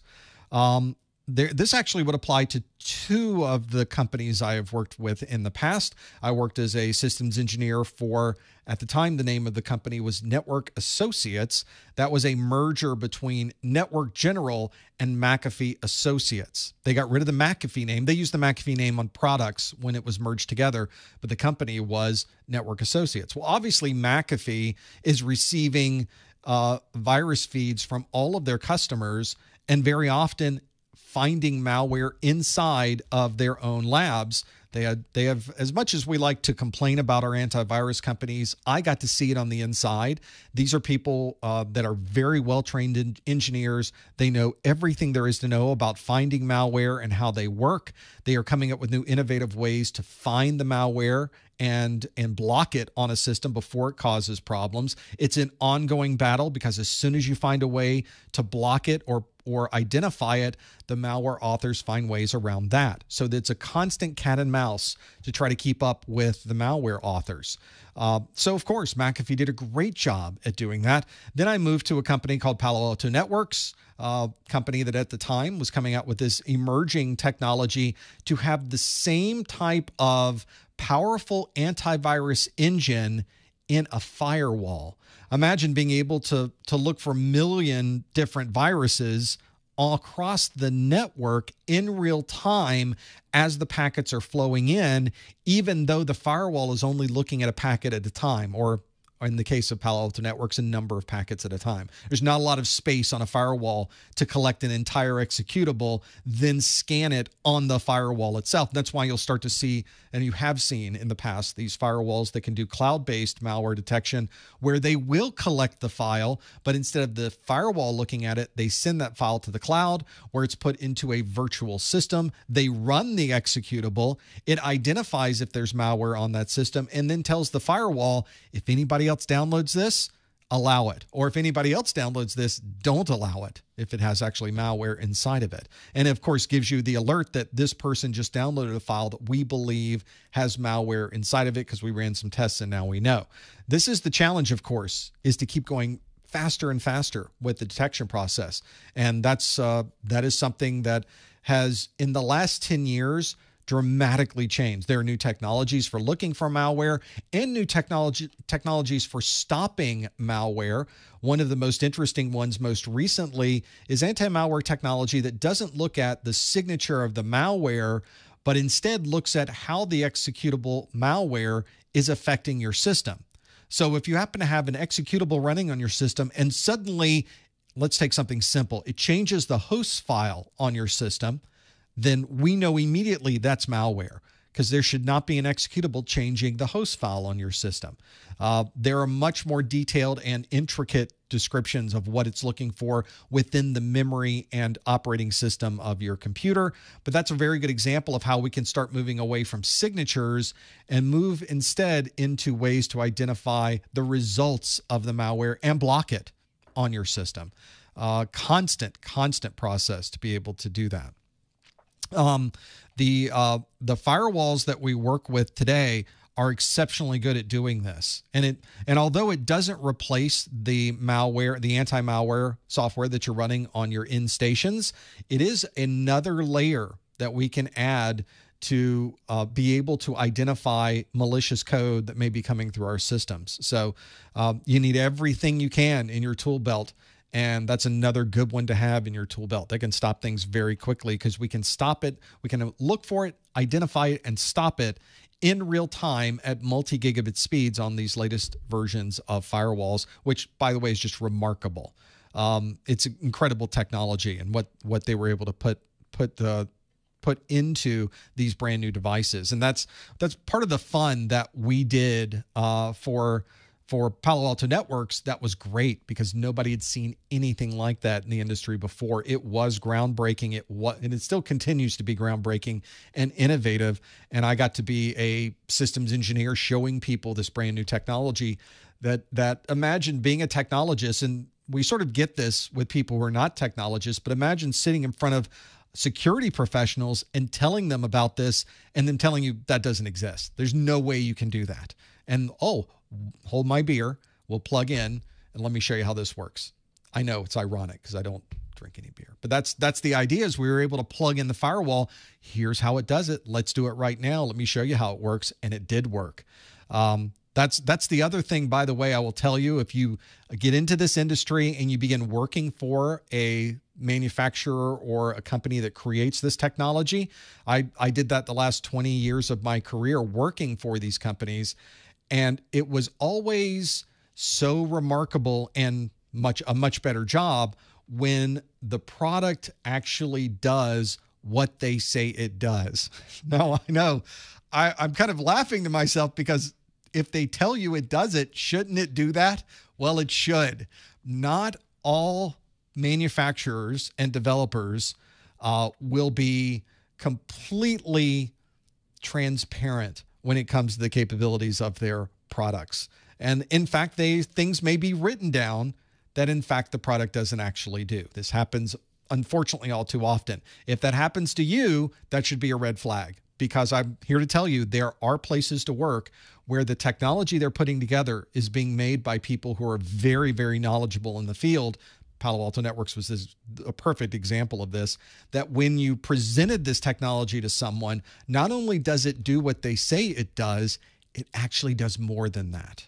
And that's where you want to work. So if you get into that part of the IT field, just take that little bit of advice, put it in your pocket. You may be able to use that later. Some other folks in the chat room are talking about other things. For example, Jeremy says it would be cool to have TikTok-like short format videos for learning. I think TikTok-like is the operative word here. What you really mean to say is YouTube short-like. By the way, you should never have TikTok on any of your mobile devices, not because it's poisoning the minds of the children, which for some reason that's what this whole thing that we're now going through with TikTok has turned into. It's because that application is incredibly invasive. I highly recommend you read through some of the things that TikTok does. And if you think TikTok's not a problem, I would like you to take everything that you have captured into your clipboard and please send it to me. And if you think that's a problem, then you probably shouldn't use TikTok. And that's just one of many problems. It's an awful application that has that is very, very invasive and very much of a concern to anyone who deals with privacy. Forget sort of the larger geographic scope of this, and certainly the political scope of this. Just from a personal privacy perspective, very bad application to use. But short format videos, they certainly have their place. But I kind of, in my world, the short format video is about 5 to 10 minutes. So I think we're going to stick with that on our YouTube channel. I think when they get too short, they often turn into not enough information. You start, because I've tried to put some of these together, because I see the shorts on YouTube. I like the shorts on YouTube. I think they're a great idea. But for the type of certification training we're doing, there is not a lot of room for nuance. You really need to explain very specifically a lot of these technologies. Imagine doing subnetting on a YouTube short. 60 seconds of subnetting doesn't even make sense. Why would you do that? Just watch the videos that are there. I think you'll do fine. Speaking of people monitoring your clipboard, does the course have subtitles? This one asks for traditional Chinese, but I get questions all the time of subtitles in other languages. We don't currently offer subtitles in any other language but American English currently, but we have looked at that. And I think there's a place to be able to have that functionality, and I think there's a good reason to have those, but currently we don't have a lot. This may be a chicken and egg problem. I don't have a lot of people in China wanting to watch the videos, therefore, or people who speak Chinese wanting to watch the videos, because they could be somewhere else. They could be in the US, but I don't have Chinese subtitles. But if I had Chinese subtitles, would they watch the videos? So there's the business challenge for all of us to work through. And that's currently, if I had to choose my first set of foreign languages, it would probably be Spanish. It might be French, maybe both of those. Those are my top two. And then we sort of fill it in from there. But that is a process that is not, it's relatively easy to implement. YouTube allows you to do this. I can embed these within the videos with no problem, the offline version of the videos, no problem embedding any type of subtitle. The problem is the cost associated with creating subtitles and then doing quality assurance on that.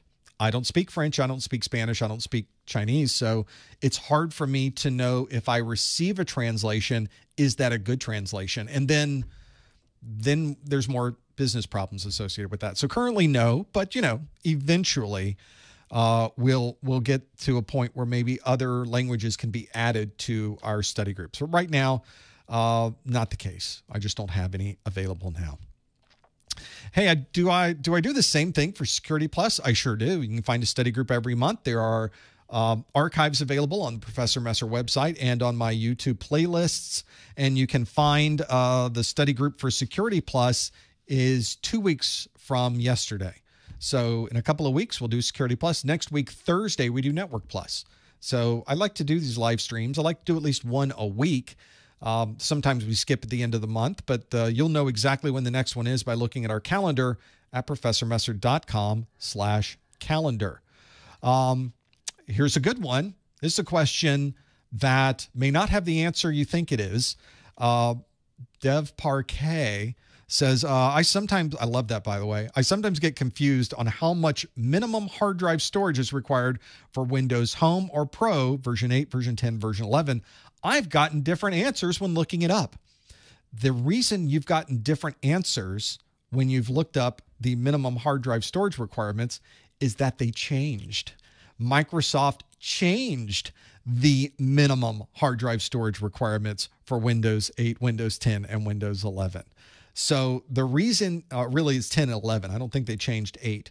But for 10 and 11, they absolutely changed them. You know, they start off, I think it's 16 megabytes, and now they increased it to 32. Am I thinking the wrong amounts? I could be. But they did increase the size. I think it's from 20 to 32 or 20 to 30, something like that. And of course, we made videos on these standards. You know, whenever we created those 1001, 1002 videos, we released them, everybody accessed them, and then Microsoft changed the number. Well, I can't change the videos. There's no way to go backwards in time. And now I can create new videos and post those if I wanted to. But since then, we've sort of updated our courseware. I give you links in the video of where this information came from. So if you wanted to confirm that with Microsoft, you can see that. And I think because of that, it would be very unlikely for you to get a question on an exam that says, what is the minimum hard drive storage required for Windows Pro 11 or Windows Pro 10? 10 would probably be a better example. And then they put both of them on there. Is it 20 or is it 32? So they're not going to do that because both of those are technically correct depending on which version of Windows you happen to be installing. So that's why don't worry about those numbers. They're there as a sort of a guideline to you. But it's one of those that even in the chat room, people are going, oh, it's 16. No, it's 30. No, we're even doing it there. That's because both of you are correct. It's both of those, depending on the edition of, or the version of Windows 10 that you happen to be installing, not the edition, the version. Pretty important. And people are even saying, no, it's 16 for 32-bit, it's 20 for 64. It is and it isn't. So there is no single answer on this one. There are multiple answers, and it's dependent on the version of Windows you happen to be installing. That's the right answer. So if they give that as an answer, that would be the right answer. It would just not be in the middle of all of those things. I haven't received any emails with anybody's clipboard yet. I'm looking forward. And by the way, every time you copy something in clipboard, you have to send me the update every time you do that. So I'm still working on that. Somebody's going to do that, and it's not going to be good. On second thought, don't send me anything. I changed my mind. I don't want it. No, please don't. Let's keep going through the questions that we have. This one's from Shy Guy, 380 Me Too, Shy Guy, who says, I got a bachelor's in applied computer science. Good for you. Have been working in IT for almost a year. Even better. That's an interesting switch, by the way. This is a follow-up to your question before I've answered it, which I'm not sure is allowed, but we're going to do it anyway. You got an applied computer science degree, but you've been working in IT. How did that happen? Because obviously those are two different things. The question, though, is it still worth getting the A+ certification from CompTIA, or should I look to earn something else? This is one of those where it really depends on what you want to do with your career. If you've already been working in IT for almost a year, you probably have the fundamental knowledge you need that is really contained within the A+ exam. Now, obviously, there's probably things in A+ you have not covered during that year, granted. But the real question is, what do you want to do next? What's your next job going to be? Or where would you like your next job to be? Do you want to work for someone doing Windows administration, Linux administration, networking, security, databases, data center management, cloud-based infrastructures? What do you want to do? So when you start deciding what your next step is going to be, you need to look at all of the jobs in your area that are similar to that position that you think you would qualify for. How many employers are asking for an A+? How many employers are asking you for Security Plus? How many employers are asking for an Azure or an AWS cert? How many employers are looking for Cisco or Microsoft? So there's no single answer to this, as you can already tell, but it's one where you have to now do this extra work. I'm giving you homework. So now you have to go out and do a little bit of polling. You should be the most familiar person with the job market in your area for the jobs that would apply to you than anyone else. And if you go through and create a spreadsheet for this and you've listed out their requirements for education, you've listed out their certification requirements, and you've listed out what technologies they would like you to have, you should start to see at least maybe similarities or differences between all of these different companies and all of these different positions. So you may find that none of them are asking for A+ because you're trying to get a job doing Windows administration or Linux administration. They already know they're going to be hiring people that have a foundation similar to what somebody would have received if they had their A+. So maybe that's not as important to them as a Linux Plus certification, as a Microsoft certification, as a Cisco certification. So it just depends to make that happen. So I would highly recommend you look at your career path. This is one it's difficult. You kind of have to sit down and think, what do I want to do next? What interests me? I've been a year in IT. Do I want to do something with this computer science degree I got? Do I want to move back over to programming? Or I really like IT. Maybe I want to learn more about Linux. Maybe the mobile applications and managing mobile apps and mobile systems is more my speed. Maybe I like databases. Maybe I prefer networking. All of those are going to have different requirements. So I don't have an answer for you other than you're the one that has to find the answer. So it's going to be different for everyone. Make sure you go have a look at all of those different options that are available out there. It's sometimes more of a challenge to find those, but it can be very, very useful to get a feel for what jobs may be out there and available. In fact, you may be looking at the jobs and thinking, I want to go into cybersecurity, whatever that is. And you go out and you look at all the jobs associated with IT security in your area, and then you realize, oh, wait, they want extensive networking knowledge. They want extensive knowledge of operating systems. I don't have that yet. Maybe that's my step after this one. So you may be able to change the cards on the table a little bit, move around where things happen to be. It's a balancing act between what you're interested in versus what somebody's willing to hire you for. And that's the real key. So please have a look at those and get a feel for what makes sense for you so that you can then start building a portfolio, a technical portfolio of the things these employers are looking for. And that's going to help you during the process of looking for that new job. It may be a job within your existing organization, or it may be a job outside your organization. We often say in these study groups that we run on kind of a 3-year plan in IT. That tends to be the way we do it, is that we'll get a job, we'll stay in an organization 3 years, maybe we move up a little bit or move around into different departments within that organization. But in 3 years, you're at a point where you're sort of maxing out your knowledge in your little particular area, your niche that you've carved out there in that organization. And now you'd like to move up to the next level. The problem is that companies don't tend to pay much when you move to that next level if you stay within the same company. But if you go to an external company, you might have more options available. In fact, you usually have more options available for an additional pay bump. So that's usually what we'll do is we'll stay 3 years, we'll go to a different company. Sometimes we'll stay there 3 years and move back to our original company at even more money. It happens all the time.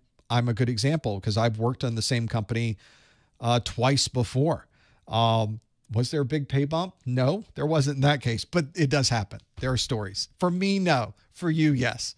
It was a different set of situations, different scenario. There's always variables. There's always an X factor. There's always something going on that you have to consider. In my case, there was a lot of things I had to consider. Just doing constant managing of where I am, where I want to live, what options I want to have available. And when you're working for a manufacturer, especially one based out of California, you're pretty much mobile. So in my particular job, I was traveling.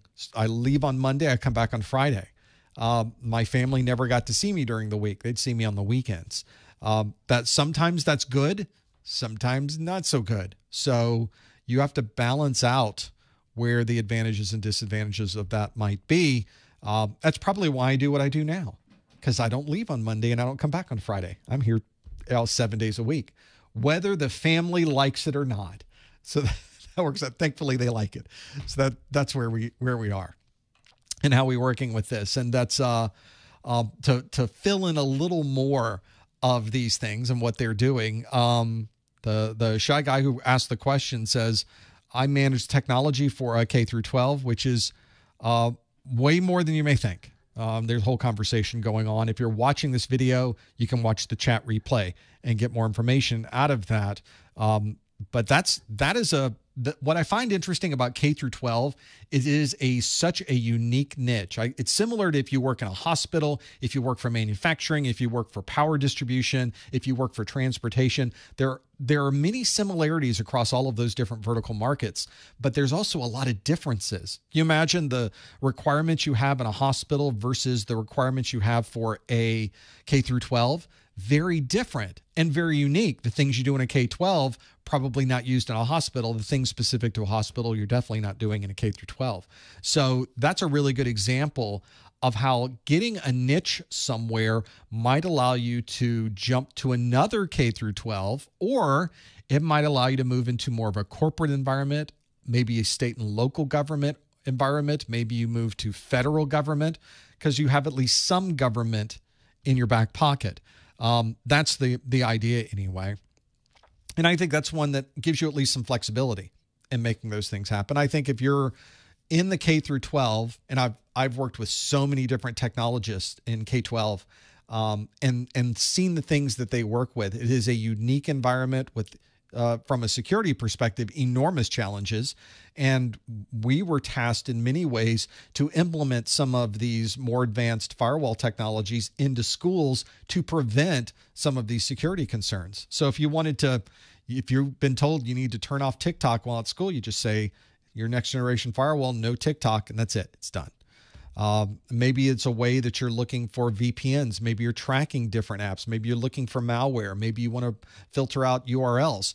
These are things that are important in a K through 12. But if you go to a corporation, maybe they're not so focused on filtering you from going to sites, but more interested in identifying malicious software that may be coming from those locations. So that's another example of how it's slightly the same, but slightly different depending on the vertical that you're in.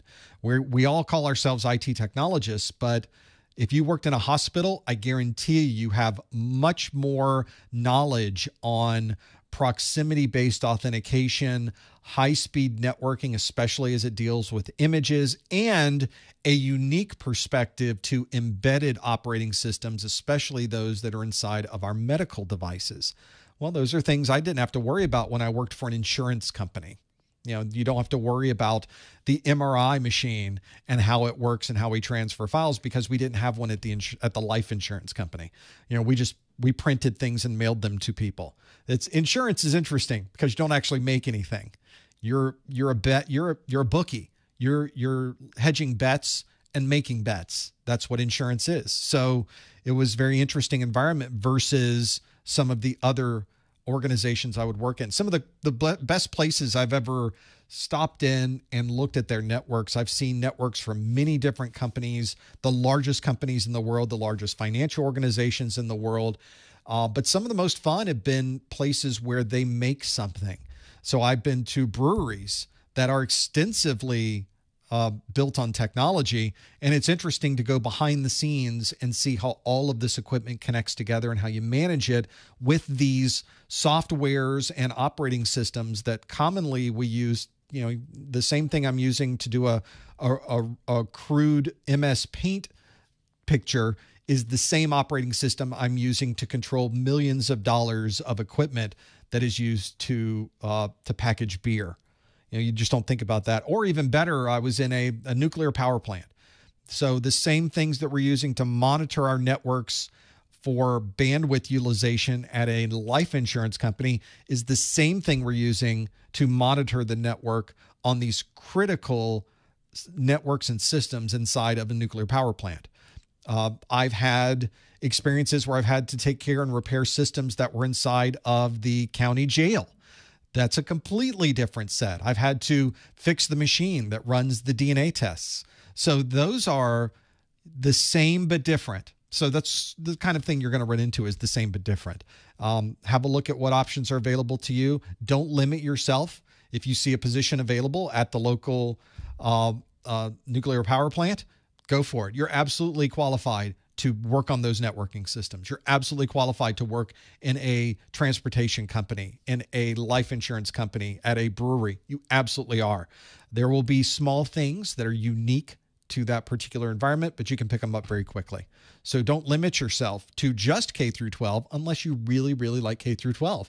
And as I come from a family of educators, my mom worked as a high school teacher, and then worked in the county office for all of the school systems, the schools in that school system in that county. My dad was Department of Education. So the idea of education is one that has been in our family for a very long time, but it's not limited to that, because there's ways to educate and ways to integrate these systems regardless of what type of networks you might have. So I don't limit myself through K through 12, and I absolutely would love to get a K through 12 position. So both of those could be true at the same time. Very, very, very good point to make, and thank you for that question. Let's see what other questions have popped up. If you would like to ask a question, I'm monitoring the chat that is in our live stream. So either go to the YouTube where we have this video, there's a chat right next to you, or if you're on professormesser.com/live, there's a chat on the same page. It's the same chat. I'm looking at those as they go by. This is a popular question from Less is More, who says, any tips on searching for a work-from-home help desk type job after getting A+ certified? One thing that I have noticed, and I do watch this and see what's really happening in the world. Obviously, 2 years ago, everything was work from home. We were working from home everywhere. That's what we wanted. Can you work from home? Because everybody's working from home. We'll just send you stuff to your home. We'll get on the Zoom call. Everybody will work from home. We even came up with new ways to work from home, which was kind of unusual, to be in a case where we had to implement things like monitoring software and additional security controls and VPN configurations and so many other things to people who are working at home. But what you notice now is there's more people at work. They've gone to an office. So the jobs are slowly, maybe not even slowly, but are quickly migrating away from work at home. Where we really start to see work at home now is for the second and third tier technologists, because they're sitting at a desk all day, answering the phone, remotely logging into a device that's not even in the same building that they're in anyway, if not the same city, or in some cases the same country. So they're not leaving their desk wherever they happen to be. So they were able to make a justification that says, well, if I go to that desk in your office, I'm doing the same thing as sitting at this desk in my office. There's no difference. Why don't I just stay here? And it's a perk. It's a bonus for these people who are doing that job, that they don't have to go into an office every day and make the commute and spend the time in their car and pay the gas and do all of those things associated with it. They can stay at their home in their office that they built up, and they're able to do the same job. In some cases, do it even better and more conveniently. So I see this changing. So it's very quickly changed back to everybody being in an office. That's certainly not a universal truth, but it is one that is increasingly the first tier is now somewhere where they are centrally managed in a building. But there are jobs out there. They will say work from home, or they'll say remote access. You just have to make sure that things are vetted properly. Many stories out there on the internet of people that said, I just accepted a job. It was 100% work from home. And now the CEO came out yesterday after I've been here a week and said, guess what? Everybody's coming into the office, and they've changed the policy. So these things happen. So at that point, you have to make a decision. Do I stay in this position and go into the office, or do I look for another job that might be remote? And we'll have to see what that turns out to be. And it's, in my case, my last half of my career, the first half of my career, I worked in an office somewhere, or worked out of an office somewhere. I went to at least an office once a day, and then would travel around when I was field service. Or when I worked for the life insurance company, you'd go to a building every day. I wake up in the morning, I drive to the building, I'd work in the building. 5 o'clock, I would leave the building. So that was the normal get up and work and go home type scenario. The second half of my career, I worked as a systems engineer for a company based out of California, and many different companies based out of California. When I hopped from company to company, I hopped in Silicon Valley. But as a systems engineer, I would wake up on a Monday and I'd go visit customers. So I would hop in a car or I'd get on a plane and I would go visit customers at their facility. And then I'd go to a hotel at night and then wake up the next day and go to another set of 3 or 4 customers, then wake up the next day and see another 3 or 4 customers, and so on until Friday hit, and then I'd go home. That's a little bit different of a travel scenario, but you're not going into the same office every day. So did I have a home office? I did. Was I ever in it? I was not. Very rarely. Most of the time you do spend 1 day a week at that office at home when you're in that particular role. I don't know. I guess during the shutdowns and during the COVID times, I would imagine that that was all work from home as well. And now we're starting to get back out because I think you connect with people better when you're in front of them. You can understand the problems they're having when you're in front of them. You can take them to lunch and talk into more detail about what they want to accomplish and what would be successful in this project. So being in person has its advantages, but being away in a remote scenario certainly works for technicians, troubleshooting, roles where you're never going to leave your desk anyway. Sure, there's jobs out there. They're just a lot harder to find these days. So absolutely go look for them. Help desk jobs, a little more difficult. That first tier becomes more challenging to find work from home jobs, but there are some out there, usually with the larger companies, because the larger companies don't want to pay for you to come into an office and sit there and breathe the air and take up space. They would rather not pay for you to be there and have you at home. In a way, it helps them financially. Plus, they can decide how they want to distribute people and what they want you to do without having to worry about where you're geographically located. So that's good too. Let's keep going with the questions that have come in.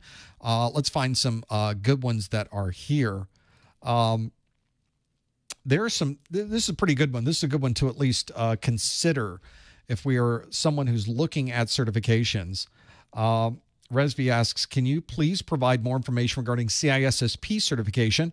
I have an ME cybersecurity and 3 years security experience with AWS. That's pretty good. What benefits can I get from this cert?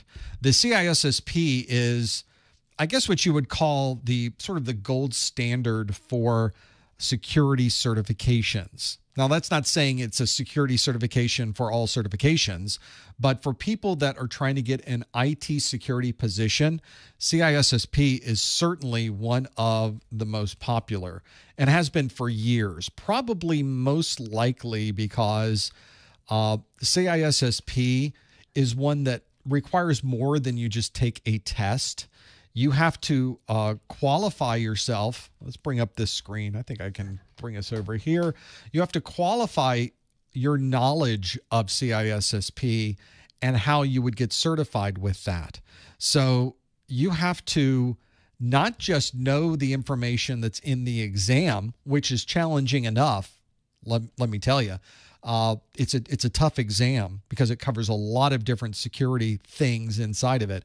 But you also have to have some experience in the industry. They require you to have years of experience just to be able to qualify for this certification.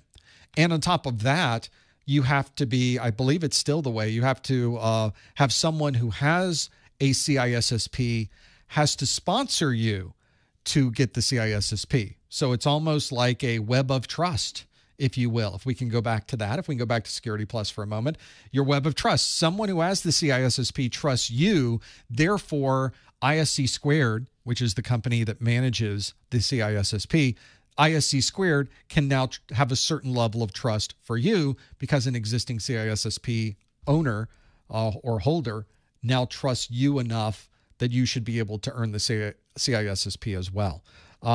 It is a very well-known certification. So in the industry, it's one that almost everybody is familiar with. And I think it's that requirement of already having industry experience and having that experience vetted by ISC squared and confirmed before you earn that cert means that someone else looking at your CISSP knows you must have had that experience, or at least has a very strong trust that indeed you must be qualified if you pass that certification. That's good stuff. That's for someone who's doing, who's getting into the industry and you want to make an impression on people about your security knowledge. CISSP has traditionally been that cert.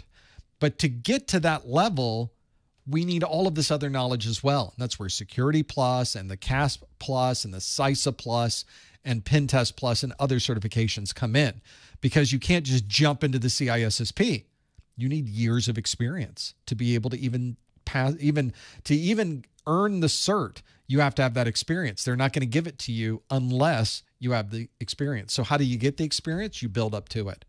So that's what I would recommend if you're someone working through that process, is building up to that. I think that's a good one to work through.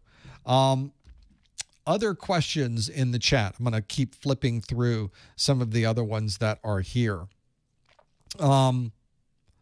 So we've talked a little bit about third-party and other types of certifications from CompTIA. This is a good follow-up to that, which is, so I'm getting my A+, Network Plus, and Security Plus to get the stack. And I guess that's the one, if you want to get the trifecta and the one that people are really looking for, and that is a good combination. If you look at job postings, they usually want at least one of those. So, and often more than one. So getting your A+, Network Plus, and Security Plus, it's a great foundation. It's a good primer into learning, into setting yourself up to learn more going forward. And that's really what this question is, which is, what certs do you recommend after getting these? The good part about the IT industry, for the most part, and about certifications in general, is that it's hard to find a bad cert. There are certainly a couple out there, CEH, but other than maybe one or two that are out there, most certifications are pretty good. And so if you're getting a cert from Microsoft, from AWS, from Cisco, from Red Hat, and again from CompTIA with their CASP and their CISA Plus and their Pen Test Plus and the Data Plus and some of the newer ones, newer technologies they have coming down the line, those certifications are all good. But which one should you take? This goes back to that question that was asked earlier about, I've been in IT a year, what do I do next? Well, I don't have the answer to that because I'm not you. What do you want to do next? That's the great thing about IT, is I started out in this industry as a field service technician. So if I didn't change, if I never leveled up from there, I would still be installing hard drives. I would still be installing SSDs or memory. I would still be installing and troubleshooting printer problems and plugging in printer cables, which is a great way to learn the technologies, by the way. And I think that really positioned me well for my level up. But you've got to at some point decide, what do you want to do? I decided I didn't want to drive around the streets of South Florida every day as a field service technician. I-95 and 826 were driving me crazy. So I thought, how can I get off the turnpike and instead be in a building? And so I looked for a job at a corporation where it was more professional, where they had specific hours from 9 to 5 or whatever it happened to be. And that allowed me to focus my efforts on individual organizations within my local geographic area. I looked around for jobs that were available and decided to get a desk job, which was more of a corporate help desk job. That's right, I leveled up to help desk. That's how low I was on the totem pole, is I was down at the field service technician and I leveled up to get to help desk. Thankfully, gladly. And it was one of the best decisions I ever made, because then I was able to broaden my scope past the world of field service. And now I'm looking at network operating systems and desktop operating systems and networking protocols in general and security concerns and antivirus and email and databases and uptime and availability and metrics and monitoring and wide area networks and routers and CSU DSUs. And it really expanded my scope of technology to things didn't even know existed. And then when you really start learning about things that up to that point you did not even know were real things, now that's a great job to be in. That is really a fulfilling position to be in. I'm learning new things. That's the real focus behind many of us, because we want to fix the problems. We look at these problems as quizzes, as issues to be solved, as a problem. So how do I put this back together? Or how do I pull out all of the different Jenga pieces so that it's all now fixed and working the way it should be?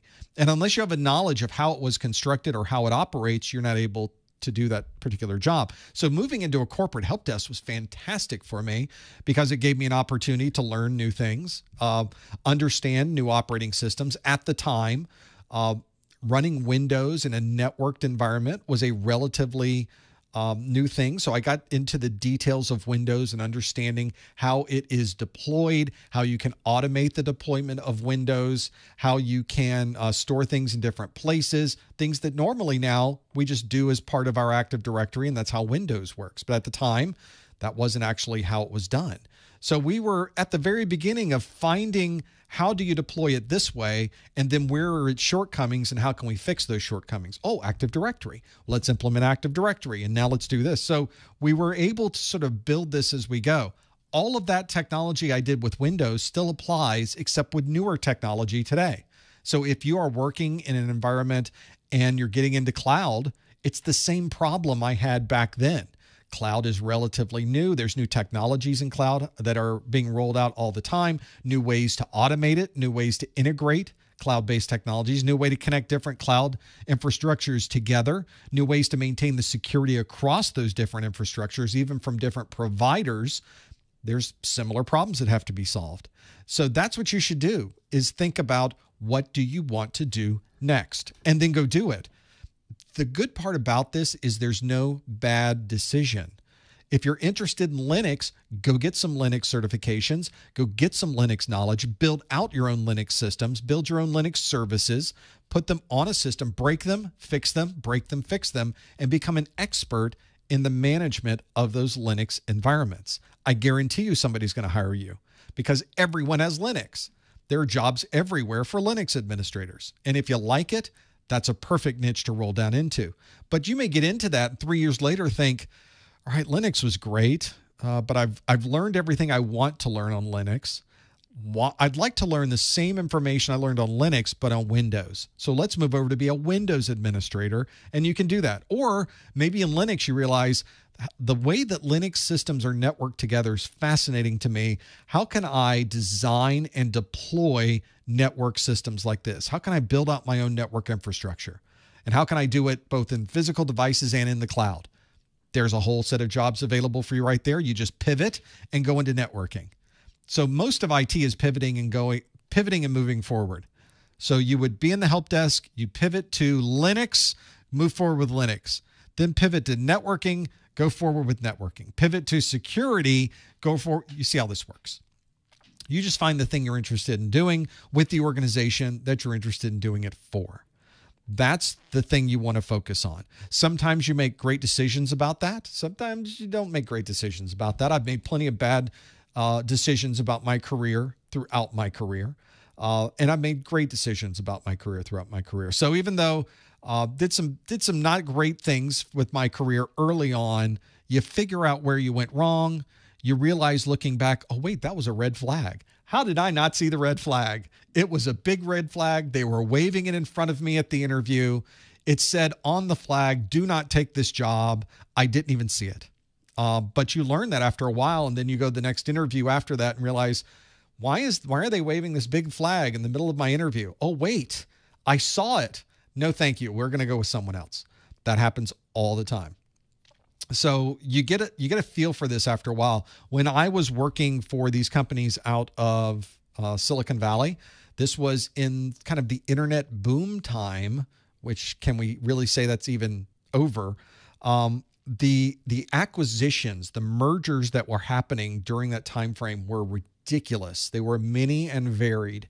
And I think when I worked at Network Associates, I think we may have acquired about 10 different companies in the few years that I worked there. That was remarkable to be with a company that's making that many changes so quickly. How did it turn out? Well, they're back to being McAfee. So maybe it didn't turn out so great. But at the time, that was what people were doing. They were all buying different companies and sort of shoring up the overall corporate and technical focus of the organization. And it worked great. It was fine. That was a good way to do it. Acquisition is certainly a great way to build out a company very quickly. They just did a lot of it very quickly, and ran into some problems. And eventually, Network Associates divested McAfee away and Network General back away. So it was sort of like a marriage. We changed our name, and then there was a divorce, and we changed our name back to what it was originally, and we just would all pretend it never ever happened. And we all went our separate ways. Ultimately, Network General was acquired by NetScout, and I think that's where they stay today. It's all just NetScout now, based out of the Boston area. So that was an interesting change too, working for a company out of California where you could travel without a jacket. And then now we were acquired by a company in the Boston area, and it was November. Don't know if you've been up to Boston in the November, December timeframe. Not exactly balmy. A little cold out, a little bit chilly. That was the one where, growing up in Florida, I would go up to corporate and they were putting these huge sticks in the parking lot with the orange things on the top, like 6 foot high. I'm like, what are the sticks for? And everybody, of course, who lives in a area of the world where it snows knows exactly what those are for. That's so you can know where the snow gets piled up. You know where the curbs are, so they know where to get rid of the snow in the parking lot. Me in Florida, I don't know. I don't care. Never heard of snow before. What is this snow thing you think you're talking about? I am not aware of this snow. That's one where you start to realize, wow, it's a different world. So there was a sort of a cultural change in the organization. That happens. So now you get to decide. Now, do I move with the corporate change? Do I level up within the organization? Do I level up outside the organization? Do I go work somewhere based out of the Caribbean? Maybe is that what we do? Whatever makes sense for you. Cold didn't work with me. I was allergic to cold, so it didn't work with me okay. So I had to find somewhere warmer to work, and it worked out. But there's a job for everyone, depending on what you want to do. So my recommendation, what certs I recommend, to answer your question, what certs do I recommend after getting your A+, Network Plus, and Security Plus? I don't care. Find the one that works for you. Find the technology you're most interested in, because that's the one you're going to want to work on every day. And you can work on that for years. And by the way, regardless of what you choose, you will be able to use the knowledge you acquire in that particular job for the rest of your IT career. I guarantee you. It's all interconnected. It's all pulls from each other. The things I was working on as a next generation firewall systems engineer, I pulled from knowledge that I learned earning my MCSE from 10 years prior. I say 10, it was probably more. And that was what got me in that job and allowed me to do things in that job very, very easily, because I already knew how Active Directory worked, already knew how to integrate with Active Directory, already knew how to find an Active Directory server based on the DNS that's on the local network. There's things you can plug in and find them very quickly and find the IP addresses. Those things would normally you'd have to learn from the ground up. Already knew that. So you're able to build. You're not just leveling up your job for a change in pay. You're also bringing with you all of the knowledge that you've accumulated from the previous levels, which is incredibly valuable, not just to you to be able to use this throughout your career, but also to your employer. That's why they hired you after all. That's why they're paying you, is because you are this knowledgeable in those things. So that's my answer to you, which is I don't have an answer for you. You're the one that has to answer it, but hopefully now you've got some ideas on what you can do with that. And since I say you can ask me anything in here, I don't know that I'll answer anything, but in our after show, I try to answer anything. And Antonio asks, what are my hobbies outside of IT? I own this company that creates training materials on the internet, and it takes up all of my time. Literally everything. It's just plenty. This is a 7-day a week kind of thing. I'm constantly creating content. As I mentioned in the last study group, I get like an hour or two at night, maybe 2 hours to be on the Xbox. Just something I can do that's not sitting in my studio and writing content. But most of the time I'm writing content because I want to write content. I would not be doing this if I did not want to do it. This is not something they have to drag me in here every morning. I'm happy to come in here every morning and make this content. And I'm learning things about how to get this into your hands, how to make it easier for you. I'm learning all the time about how to make these training courses the most efficient, the most accurate, and the best form of learning that I can give so that you can earn these certifications, because there's a lot riding on them. These certifications are able to give people different lives, not only just getting a new job, but changing your financial future, changing the future of your family.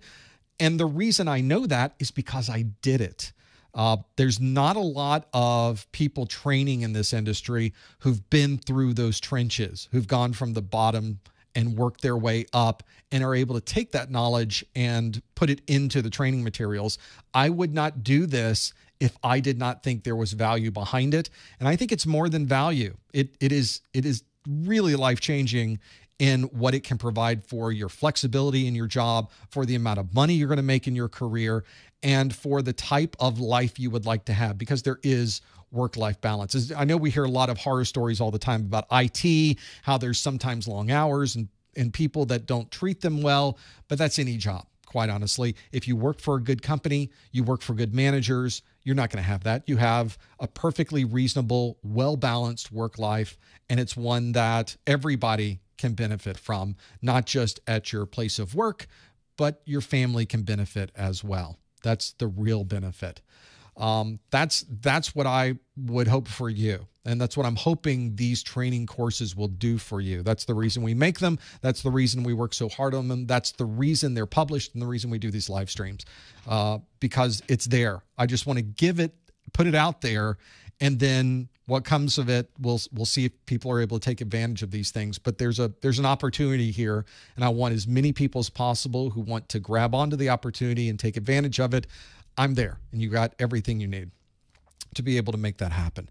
Well, I think, and now I will finish. This is a good one to finish with, the Chapel of Sanity, which I've never been there. So if you have directions, I'd like to maybe show up someday. In the Chapel of Sanity, we have the question, how do I deal with feeling like I'm not smart enough to do this? Well, here's the thing about IT. You are smart enough to do this. So let me tell you, if you're in IT and you already kept up with this so far, you're smart enough. You're going to do fine. The problem we run into in IT is there's no way to know everything. You know, if you work in a manufacturing job and your job is to make these widgets, you become very, very well versed in how to make widgets. And you know everything there is to know about the widget. And you know how when the machine's going bad, you can hear when the machine's going bad. When the machine is working well, you can see when the machine is working well. You know it. That level of imposter syndrome we have in IT, though, is just a normal part of your walking around. It really is, because there's no way that me, you, or anyone else knows everything about everything in IT. You will never know everything there is to know about everything in IT. And that's why what you end up doing in IT is you surround yourself with very knowledgeable people in your organization, and hopefully people that have different strengths than you do. I used to work in a place, and I was the protocol person. I spent so much time working for a company that made protocol analyzers that I was the de facto protocol guy. Someone else in our organization had tons of time with a high-end ISP. That was my BGP guy. Whenever I got a BGP question and it was a little outside the scope of BGP that I'd done so far, I could go talk to my BGP guy. If I got a very advanced IPsec question that went beyond my implementations of IPsec that I'd done, there was somebody I was working with that was an IPsec expert. And I could talk to them about, hey, have you ever set one up before that had this type of asymmetric routing, and how would I circle that back? And they go, oh, you want to do NAT here and you want to configure these. They knew. So you don't have to know everything. In fact, you're not going to know everything. And here's the thing, nobody expects you to know everything. That's the part they don't tell you, though, is everybody knows that you don't know everything. What they expect you to be able to do, though, is use all of the resources available at your fingertips to find the information you need. And in some cases, you end up training yourself in the things you don't know, especially if you're responsibility for a particular niche or a particular service, or perhaps you're the new guy. If I can bring this all the way back, maybe you're the new guy that just got hired, and they bring you into the data center and they put you in front of this machine that looks like it's about 10 years old, and it has a sheet of paper on the front of it, and that paper says, do not power down, do not restart. And they say to you, we want to know what's on this machine. We want to know how it's running. We want to know if we restart it, is it going to restart? And we want you to make sure that it can be restarted, and we want to remove this piece of paper. That's your first job, go. Okay. Well, of course, you know nothing about the system already.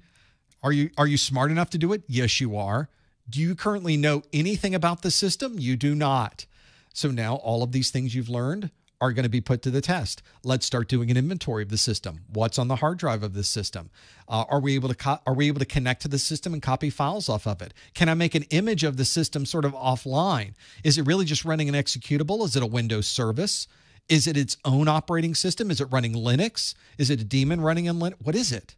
We don't even know. So now you have to go figure it out, and you just start gathering the information.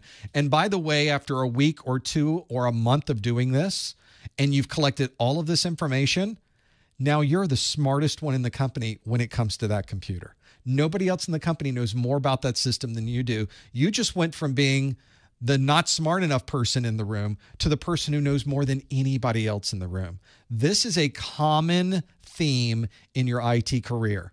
As you spend more time focusing on these very specific niches, and I highly recommend you do this, find the niche, drill down into the niche, be the service expert, be the most knowledgeable person on that particular product or service, and you now become the expertise. You now have a set of knowledge that nobody else has that you're now able to then leverage into your next position. So anytime you are wondering, are you smart enough for this? That's not the right question, because you're absolutely smart enough for this, or else you would not be here right now. The question is, have I learned enough about this? And the answer is probably no. So there's your opportunity. Let's go learn about this technology. And there's places all over the internet to learn. Hopefully this is one, but now you can go even further to be able to do those types of jobs. I think if you're someone in IT, this will be a common theme, not just when you're starting off. I finished my career as working for this amazing, dynamic startup called Palo Alto Networks. Nobody even heard of this product before. It was a technology that was different than anything else in the industry. I didn't know anything about it. Nobody knew anything about it. The only people who knew about it are the ones that made it. They were just in a small room in Palo Alto. So now you become an expert in this technology, and you start deploying it, bringing it out to the field, showing it to people, putting it in evaluations, and implementing it as professional services. That's what I ended up doing. So I was able to throw out lots of Cisco boxes, lots of checkpoint boxes, and put something in that was really doing security. That was the important part for me. And I walked into the company not being the smartest person on that product. When I left the company, that I felt like I was an expert on the Palo Alto Networks product, and I could use that technology to do anything I would want to do with it. That is what you will find throughout your career, whether you're starting out at the bottom or whether you're one of the highest end technicians, systems engineers, technologists in your particular field. You will constantly be learning. And by the way, there will be new technologies released tomorrow that we will all have to read up on. We're all starting from ground zero. We're all trying to figure out the way it operates. We all want to plug it in and use it. At a certain time, there was no such thing as a web server. So where does the knowledge come from? And that's what we were tasked with. Somebody plopped a Unix machine in front of me and says, let's load up a web server and we'll build an app on it that we can look up phone numbers of everybody in the company on a web front end. And the first question we'd ask is, what's a web server? Okay, so there's where your starting point is. Now, of course, we know lots about web servers. I now own my own web servers, and we run them day to day on our Linux devices at ProfessorMesser.com. So you never know where this stuff is going to take you, but it's going to be knowledge that you know nothing about. You're going to learn everything about it, and then you're going to be the expert in it, and then you repeat. So get ready for a lifetime of being the dummy, and embrace being non-knowledgeable, because the sooner you can raise your hand and go, hold on, I have no idea what you just said there. Can you rewind that a little bit and explain it slower for someone like me? And they'll explain it. You go, okay, got it. Now I got it. Let's continue. If you're the person who starts bringing it up, you're going to be learning it faster than anyone else. So embrace your ignorance. Trust me, when you become not afraid to tell people that you don't know, it changes what you can do in this industry. It changes your approach to problems, and it gets rid of the fear and instead turns it into curiosity. And I think we are often frozen by fear, not just in IT, but sort of in our lives. But if we can embrace the fear, at least the fear of technology, and embrace that fear of the unknown and say, well, I don't know now, and I certainly don't want to touch it, because if I do touch this machine, I'll break it. But give me a day or two. Give me a week with this box. Let me figure out what's going on. Let me become knowledgeable of what's in here, and we'll do exactly what you want to do. That's your approach to IT. It never changes. So just get used to it. Enjoy the ride. Enjoy what IT is going to bring to you and your family and your career, and everything else, trust me, is going to take care of itself. Well, I think that's a good place to stop. Thank you so much for being with us today. We appreciate you being here in the first hour. We appreciate you being here at all. So thank you for your support of what we do online. Thank you for your support during these live streams. We love doing these. So we hope you come back and join us again and again. You can always find us on the calendar at ProfessorMesser.com/calendar when the next live event is going to be. And if you have any questions or anything else in the meantime, come visit us on our Discord. That's where I'll be, at ProfessorMesser.com/Discord. Give us a thumbs up if you like the video. Thanks for joining us. We will see you next time on the A+ Study Group. Thanks, everybody.